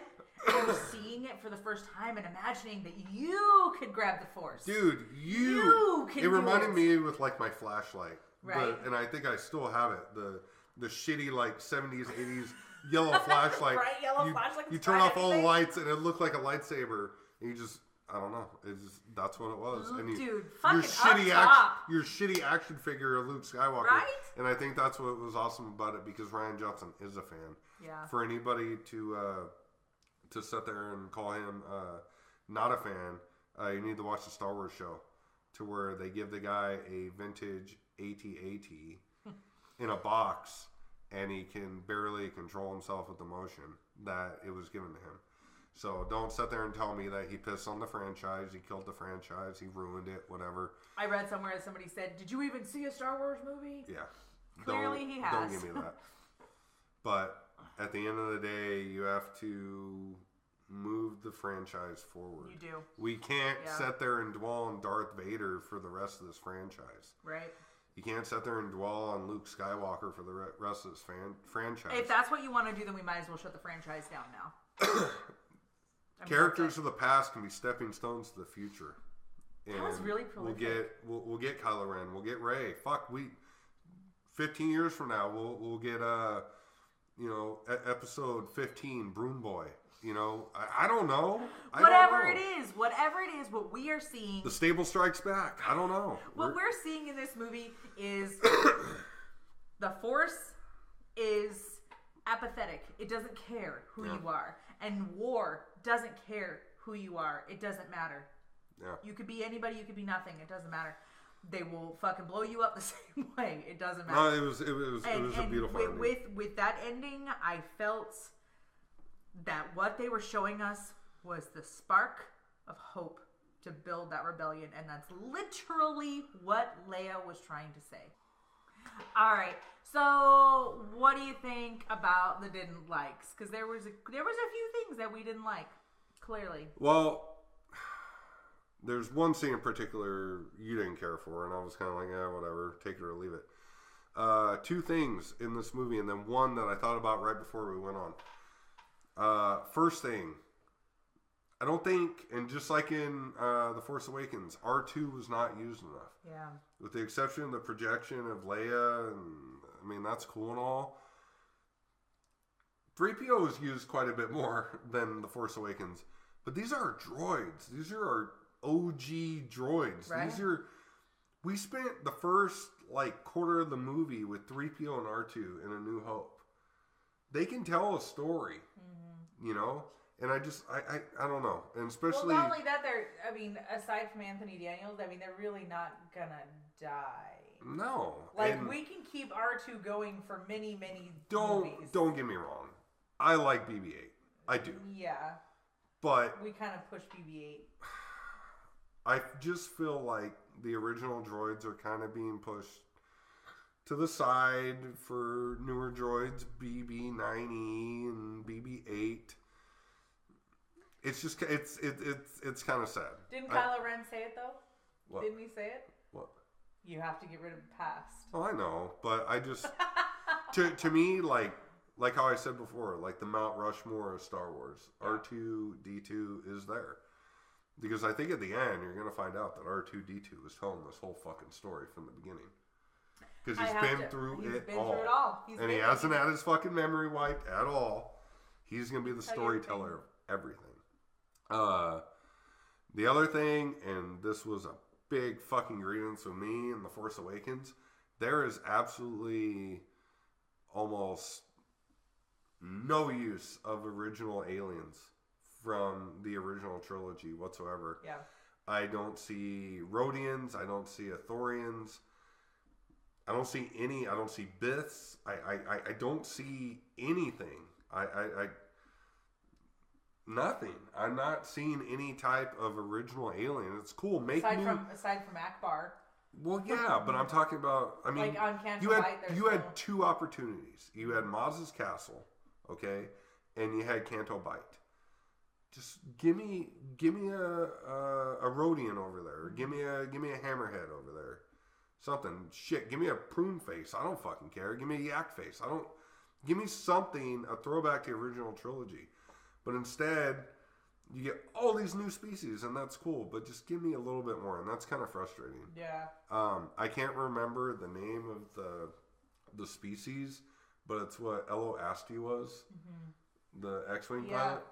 pilot. There's a new character, same species, that is in The Last Jedi. He's a pilot as well. And then you also see a couple more in The Force Awakens. You know, now that you bring it up, that reminded me. I wished that they would have made a clear distinction, because it took me a minute to recognize that it wasn't Elo Asti. He has a name. Yeah, they released a card. because I honestly was like, wait. He died. Oh, he died. died. He died. And I was like, wait a minute, did they die? It's frustrating. And it was cool seeing Neen Num. I mean, that's cool. Who doesn't like old pussy lips? You know, He's got a vagina head. We love that guy in Akbar and stuff, but like, I don't know. Just give me something. Just, I don't know. Like, just something. Just doesn't even have to be big. Just give me a fucking Rodian. That's all I need. I just need something like that. I don't know. It's just, it's frustrating. And then one of the biggest things I thought about right before we went on is Snap Wexley, played by Greg Grunberg in The Force Awakens, who's a friend of J.J. Abrams. He's not in this fucking movie, and he was one of the biggest like pilots of the Resistance, other than Poe, in The Force Awakens, and he's nowhere to be seen in this movie. You need to have some type of consistency. If a director is going to have friends that he's going to bring on board and they're going to be main characters, they need to be in it. They need to stay. Or if you're going to kill him, tell us he died. There hasn't been any story what happened to Snap Wexley or anything. But I actually didn't even notice that. You brought it up I didn't notice it until this morning. I was thinking about it. I was like, where's that? This morning, and I was like, who? Because I'm going to tell you right now, remembered. the reason why I thought of that, Snap Wexley is like a big part of the Aftermath trilogy. He's a huge part of it. And I got die in the books or anything. I got to thinking about it, and I'm like, where the fuck is he? Yeah. So that's the thing. If a director has friends that they're going to bring on and have them be main characters, they need to definitely sign on for the next movie, or you need to kill them off by the time that movie is done.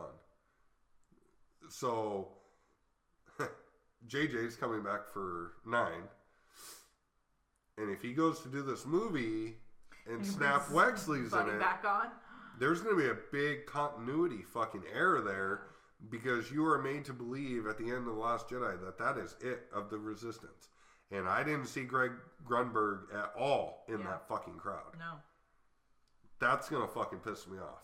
Because you can't do favors to friends just to make them happy and put them in fucking Star Wars and do a disservice to the fans. That kind of fucking pisses me off. Especially when you're going to go like big like that. I'm all for... Make him a throwaway character. Sure. Kill him off. Whatever. Do it. But don't let him survive. Yeah. Or if they survive, tell us that, we're not coming back to that character. Exactly. And it... let's see. I caught you. I caught you. Simon Pegg.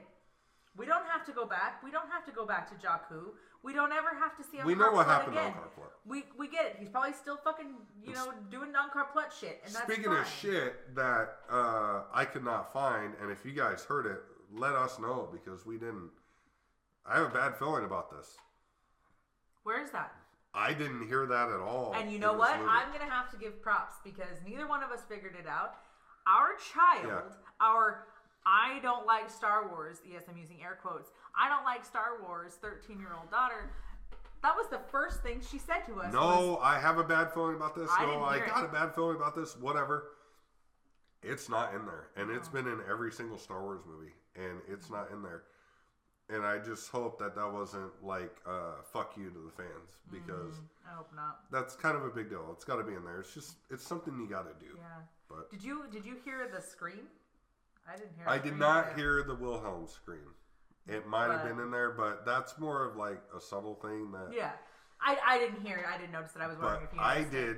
I paid attention to almost every fucking piece of dialogue in that movie. And One piece of dialogue I did not get to hear, and I was pretty sad about it, is when she's getting the whispers to go check the tree for the text. I'm fucking deaf. Everybody, I tried to hear it. The first time I was trying really hard to hear it, and the second time I went to see it, I was like, okay, I've got to pay attention. I got to know what this says. And at that time, literally in that 45 seconds, minute 15, everyone was opening chips. Somebody was eating ice. Somebody coughed. blowing their nose, opening their fucking Velcro wallet. Someone was opening their mail. I really don't understand. There was like a leaf blower. I don't really know what happened, but I couldn't hear anything, and I just want to scream out in the theater like, shut the fuck up! I want to hear what's being whispered, so I can't wait for the DVD so we can get it and slow it down and listen to what exactly is being said, because I honestly feel like a lot of opinions might be changing between now and a few weeks after the DVD comes out, when people get to see it more often, when they get to come back to it, they get to revisit, they get to really break apart and find out what's going on. Things might change. One scene that I could completely do away with, and it's sad because one of my new favorite characters is the Maz scene. Yeah. When they call Maz Kanata, like on FaceTime, and we're doing our let's talk to Maz and get an idea of where we can find this special code breaker to get us on the ship. I get it. We understand. They tracked him through hyperspace. We need to find out how we did it. How can we undo it? All this stuff. I get it. We need this information. Yeah. Why does it have to come from Maz? It has to come from Maz because this is a franchise, and in order to sell Maz toys for this movie, we have to include her in the movie in some way. So they include her in this way that's completely unorganic, doesn't fit, it feels odd, there's no reason for her to be there, and even as a person who liked the movie and is going to give it a decent rating, I want that to go away. Going back to the JJ thing, that was a JJ character. He based her on an old teacher. That was... Really? It was an old teacher of his. And even the name, her name on set was Rose. That was her name. And the name of the teacher was Rose. Yeah. And I think that this is something that Rian Johnson just wasn't a fan of. I'm like, nah, fucking whatever. I'll throw it in a little bit, but she's not going to be a big part of the movie. And I think that's what happened. And honestly, if that was the case... Don't do it. Take that scene out and just let JJ bring her back in 9. And that's fine. You can go a movie. I would have been totally okay with that. You can go a whole movie without having a character come back, especially like a minor character like that. That's fine. I mean, they did it with Jabba. Exactly. I mean, if you're gonna, if special editions. I mean, even without the special editions, you mentioned Jabba in A New Hope. You don't see Jabba in Empire Strikes Back, and then you see Jabba in Return of the Jedi. It wasn't a big deal. They could have done this with her. It just seemed kind of like. It was hokey. It felt like a video game mission kind of thing. I wonder if it took me out for a minute. It did, and and I didn't think that type of scene would take me out of the movie. Usually, like horrible CGI, like the Borgullet or the Rathars, take me out, because when I see the Rathars or the Borgullet, that's a piss break to me. Yeah. The Maz thing, that's my piss break. Because it was unnecessary. It doesn't serve anything. Right? They could have went, like even you said, you're like, Poe calls an old buddy that he knew from like flight school or something. They could have done something. We don't know enough about Poe to say that he wouldn't know somebody like this. And why did Poe call her? If anybody, Finn should have called her, because Poe has absolutely no interaction with Maz in The Force Awakens at all. How does Poe even know Maz? Like that was one thing that really threw me out of it. Call an old friend. Yeah. It's like, what? That one scene could have been completely taken out of the story. I'm with you. I don't know if it was like a toy thing. I doubt it. But it was just to get Maz. It was a franchise thing. I mean, we know that JJ was an executive producer, so there's a possibility he was like, let's put some Maz in this get situation. some Maz in it. Let's fucking throw it. Let's fucking bam! with some Maz. But I JJ Legacy. Bam! There it goes. I feel like the salty guy that's just fucking dropping a bunch of Maz heads. Yeah. I feel like that could have been completely taken out. It was funny, like with the whole. She's like, yeah, he's good, everything. He's good, and when they like, show you him, old whore, she is an old whore. You 1,000-year-old whore. You You're know fucking Maz Chewbacca, and you're fucking around with this guy. You know, Maz is an old hoe. You know it's true. This guy with this Walt Disney mustache that looks like the husband from fucking Double Jeopardy. He actually has. His name's like Justin Theroux. It is, and he plays in a lot of other things, and he's actually a very handsome guy. So the fact that she's like, yeah, he's good at that, is cool and it's fine. But I feel like it completely threw everything out. Yeah. It was not part of the whole broad story. and that could have gone. Yeah, a couple cameos. I guess the princes are in the movie somewhere. We'll have to wait to find out about that, exactly where they were. They were supposed to play troopers. There was supposed to be Tom Hardy scene with Finn. That was not in the movie. I'm 100% that got cut. Yeah. And then Joseph Gordon-Levitt, who's an all-time ultimate fan, a voiceover. I'm pretty sure he did the Beach Bum guy. It's possible. I haven't looked it up. I should look it up. I'm almost positive. And then I was hearing on Collider that the little guy that was putting the coins in BB-8, Mark Hamill, did the voice for that character. Really? The burpy, little burpy guy? Yeah. That was something that I could have not... So not that scene, but later when he shoots... BB-8 shoots all the coins out, and he's like... Yeah. I get it. But you know what? It's for the kids, so I'm going to kind of let that one slide. That's the thing, dude. It's for the kids. There were a lot of comedic scenes that came through. There were a few that I was like, that seems out of place. It's not quite Star Wars. And then there were others that I was like, good God, is that textbook Star Wars humor? Is that textbook Star Wars humor or what? Yeah. And I'm okay with the holding for Hux. I want shirts that says holding for Hux. I think it's hilarious. I didn't get Jar Jar stepping in poop. No. And I didn't get an EOP farting. There you go. So I'm good. I'm good with that. I'm okay with it. I'm really okay with pretty much everything else. I love the Hux thing. Finn squirting Finn. Fucking, that was funny. That was Star Wars humor. I feel like a lot of it was well placed. Some was a little hardcore humor, but you're looking at a movie that is pretty dark in comparison to a lot of other Star Wars movies. You needed those. So you kind of need that comedic element coming in. And I think that a lot of people were nervous about the Porgs. They were whatever. They were cute as hell. I still don't know if you think they're cute. I don't know. They're cute, but I mean, really, honestly, I could give or take the Porgs. I think that what happens more often, though, is that the fandom as a whole makes a big deal about specific things. Yeah, they were starting to freak out. They thought they were going to just take over, be the new Jar Jar. But there's other things, too, that they make a big deal about. The fandom made a big deal about who Rey's parents were. The fandom made a big deal about Snoke. The fandom made a big deal about Porgs. Yeah. The fandom does all this. Porgs didn't bother me. And then when it comes down to the movie, though, we're like, well, what about this? And what about that? And it's like, well, you came up with that. The movies didn't tell you that. Yeah. Your fucking Star Wars brain came up with that. You almost watched this movie, like, believing the shit that you came up with. In your mind? Yeah. And then you start thinking about it, you're like, well, they never said or did that. It's just everything I've been watching and talking about for the last 2 years. Exactly. And you know what? Star Wars never did that. You know what it brings me to? And any other horror girl worth their salt will know exactly what I'm talking about. In that Hitchcock made everyone think that they saw fucking Psycho, nudity in Psycho. And they didn't. Yeah. You never saw nudity in Psycho. You didn't see her at all. But they made you think you did. And that's what is happening, is that the fandom has developed these blinders that they have thought of these things, and it's a blinder of theories and the things that they think have happened and they think they're going to happen. And that is unfortunate because it's kind of stopped anything else from coming in. Yeah. Well, I think the biggest thing, and before we close, I'll say it. I think that when you, when you think about Star Wars, I know that majority of us saw Star Wars when we were kids.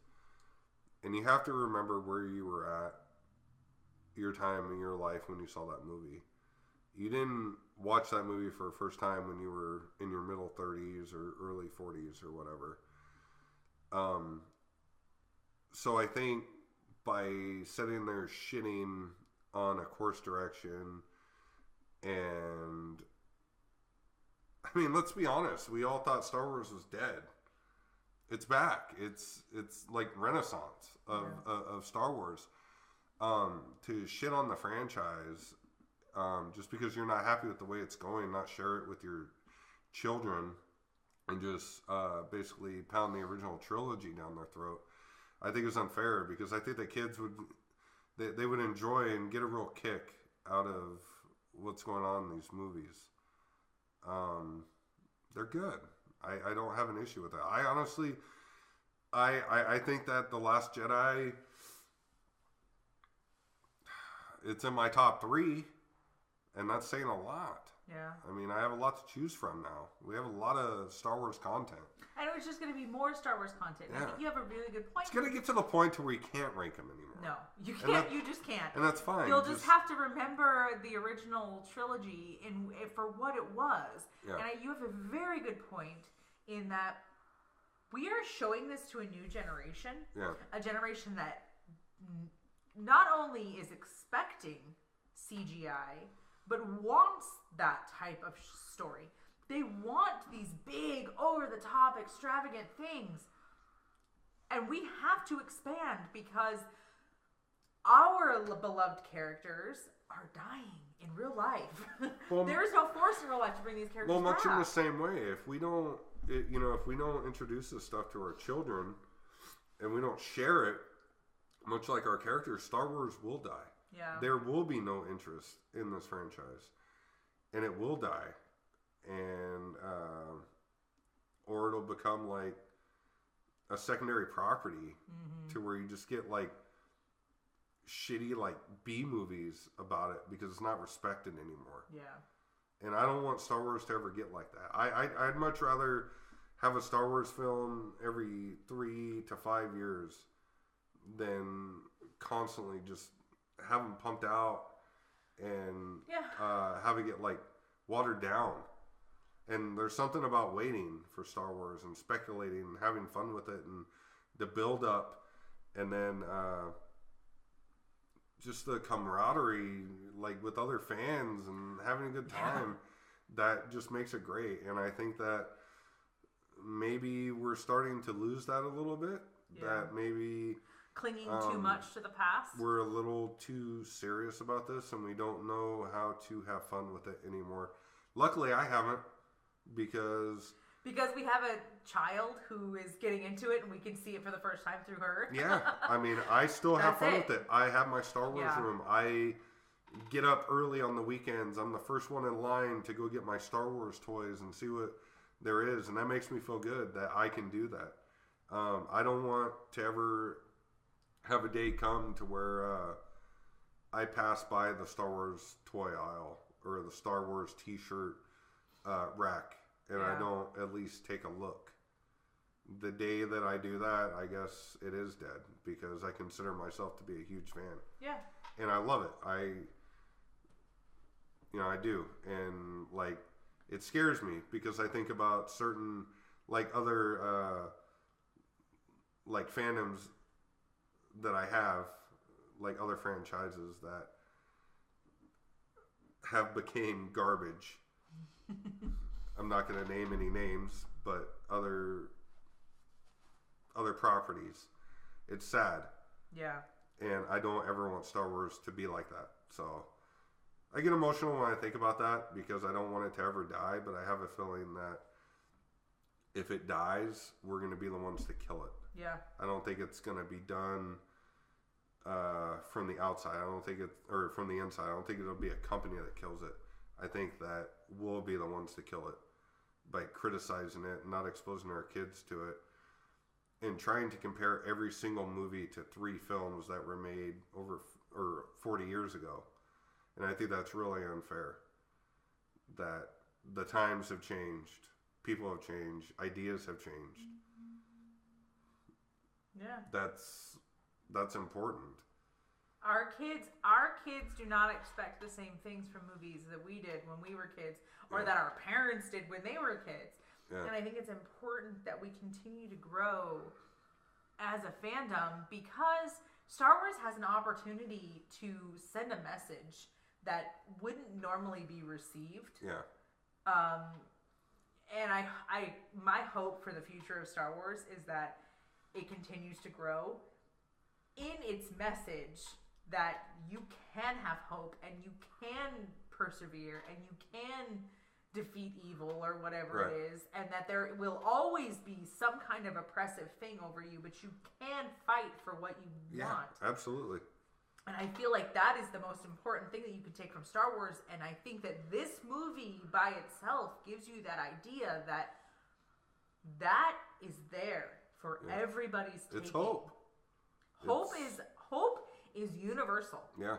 It can be available for anyone and everything at any time. It doesn't matter if it's, you know, a boy with blonde hair on Tatooine. Right. Or, you know, an orphan on Jakku. It doesn't matter. Those are our heroes. Right. Or a little black boy that was fucking kidnapped and forced into slavery. Yeah, exactly. It doesn't matter. You could be nothing or anything in the same moment, and it's your choices that make a difference. And I think that people just... there's so much hate. There's so much hate. This is what happens. We have a 40-year-old person viewing a movie as a 40-year-old person. Yeah. And what needs to happen is we need to start watching these movies as a 10-year-old. Yeah. And that anything is possible and everything is available to us and the universe is out there for us. And that's what Star Wars is trying to tell you. The universe is there for you. Yeah, be idealistic. Be idealistic over your toys. Don't open your toys. Don't let your mom. Let your mom yard sell your toys. Make sure they're always minty fresh. Yeah. But don't be idealistic with the franchise. Accept newer, broader horizons, new ideas, new characters that might not fit into your mold of what a Star Wars character might be. But that again is your mold. That's not my mold. That's not your mold. And we all have to kind of come together as a fandom and accept that, as is life, we all see things from a different point of view. Yeah. And that's Star Wars. Certain point of view. And that being said, my certain point of view, I will rank as Sally B's. So, Salacious B. Crumbs, what is your rating, sir? It's not the perfect Star Wars movie. No. But it gave me... I'm not going to say it gave me everything I wanted or needed. But it made me feel complete in a story. Yeah. And I was invested in almost every character. And it hit a lot of notes. I wanted a little bit more nostalgic things. But I got to give it 4.5 out of 5 Sally B's. Just because I wasn't expecting any of this. It didn't go in any direction that I thought it was going to go. But when I walked out, I was like, holy shit, what the hell did I just see? Yeah. And that's something to me. That's, like I said, it doesn't have you looking in the past, it has you looking in the future. That's important. That right there is the key to this And that's what Star Wars is. We have to look to the future now. It did Luke Skywalker justice, I feel. It touched on the prequels. It touched on the original trilogy. I liked all the character development. I thought that it pushed Kylo Ren into a direction of being probably one of the most, not evil, because I don't think we have that anymore, evil, probably complex, like misconstrued versions of a villain that will ever get in Star Wars.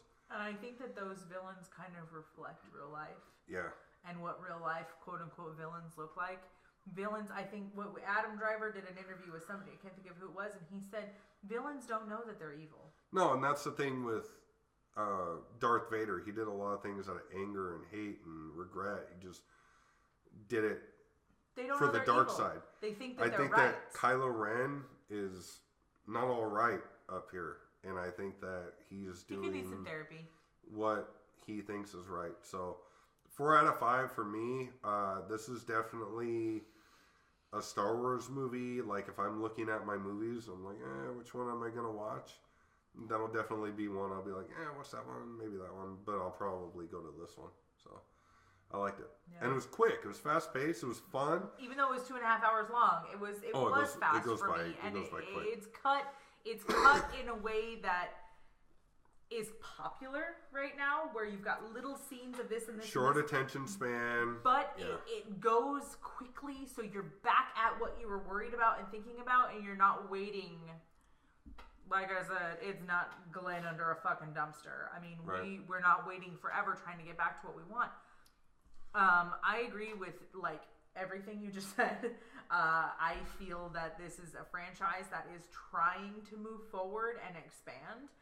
And we are either going to, as a fandom, accept it and move forward and expand too, or we're going to stay stuck way back here. Yeah. And if you want to stay stuck, then stay stuck. That's your choice. I mean, it's totally up to whoever. Fandom is subjective. Everybody's kind of available for their thing. I'm happy to see that my child is excited about what's coming. Where it's going, yeah. I'm happy that she saw this scene and with Kylo and Rey and them fighting and the coolest lightsaber battle. And she was excited about this, and that she has these characters who she can connect to and she can see are strong and who are moving forward. That's what did it for me. Progressive. That's what did it for me. There are issues with this movie that should not be there, that should be changed and should be fixed. But I am not the director. I am not the screenplay writer. I am not a part of that. I am a viewer who has an opinion. And in my opinion, all of the things, the issues aside, they were not big enough to sway me from what I wanted from this movie. And even though I wanted certain things, I didn't get them. I got stuff I didn't even realize I needed, and I got it. And the cool thing for me is that I had a lot of expectations about the Force. Yeah. Years-long expectations that I have developed in my brain from watching Star Wars as a kid. And those things came to fruition for me. And I was like, oh my God, I'm finally justified in what I was thinking. I don't feel like such an idiot. And as a female who likes Star Wars, sometimes you can be made to look stupid because there's guys around you who want to make you look dumb because you're a girl who likes Star Wars. But I actually finally felt vindicated for once in my life that what I thought might happen happened. That being said, is it my favorite Star Wars movie? No. I will always and forever like Empire, which is kind of a fanboy thing. So Empire is always my favorite. However, I am going to give this movie 4 Sally B's. Cool. 4 solid, strong Sally B's. Yeah. And if we did away with the few things that kind of bothered me, I could have given it a 4.5. But as a storytelling standpoint, those things I would have chucked. I would have gotten rid of it. You don't need it. The cuts and edits were what they were, and I accepted them for what they were, and I embraced them for what they were. Would I have changed it if I had written the story? Probably. It would have been a little bit different, put together a different way. But I feel that there have been maybe some misconception as the timeline might be a problem. Yeah. We don't need to get into that. I don't. But I do think that I think that this is a movie that is intended to bridge the gap between older generations and newer generations coming into Star Wars. Yeah. And that bridge is necessary. Did you enjoy it more in The Force Awakens? Yes. And that's saying a lot because Han Solo was front and center in that. And I'm a Han girl, but I don't think I got the same reaction from you. No. Rogue One, you did. I was pretty excited about Rogue One.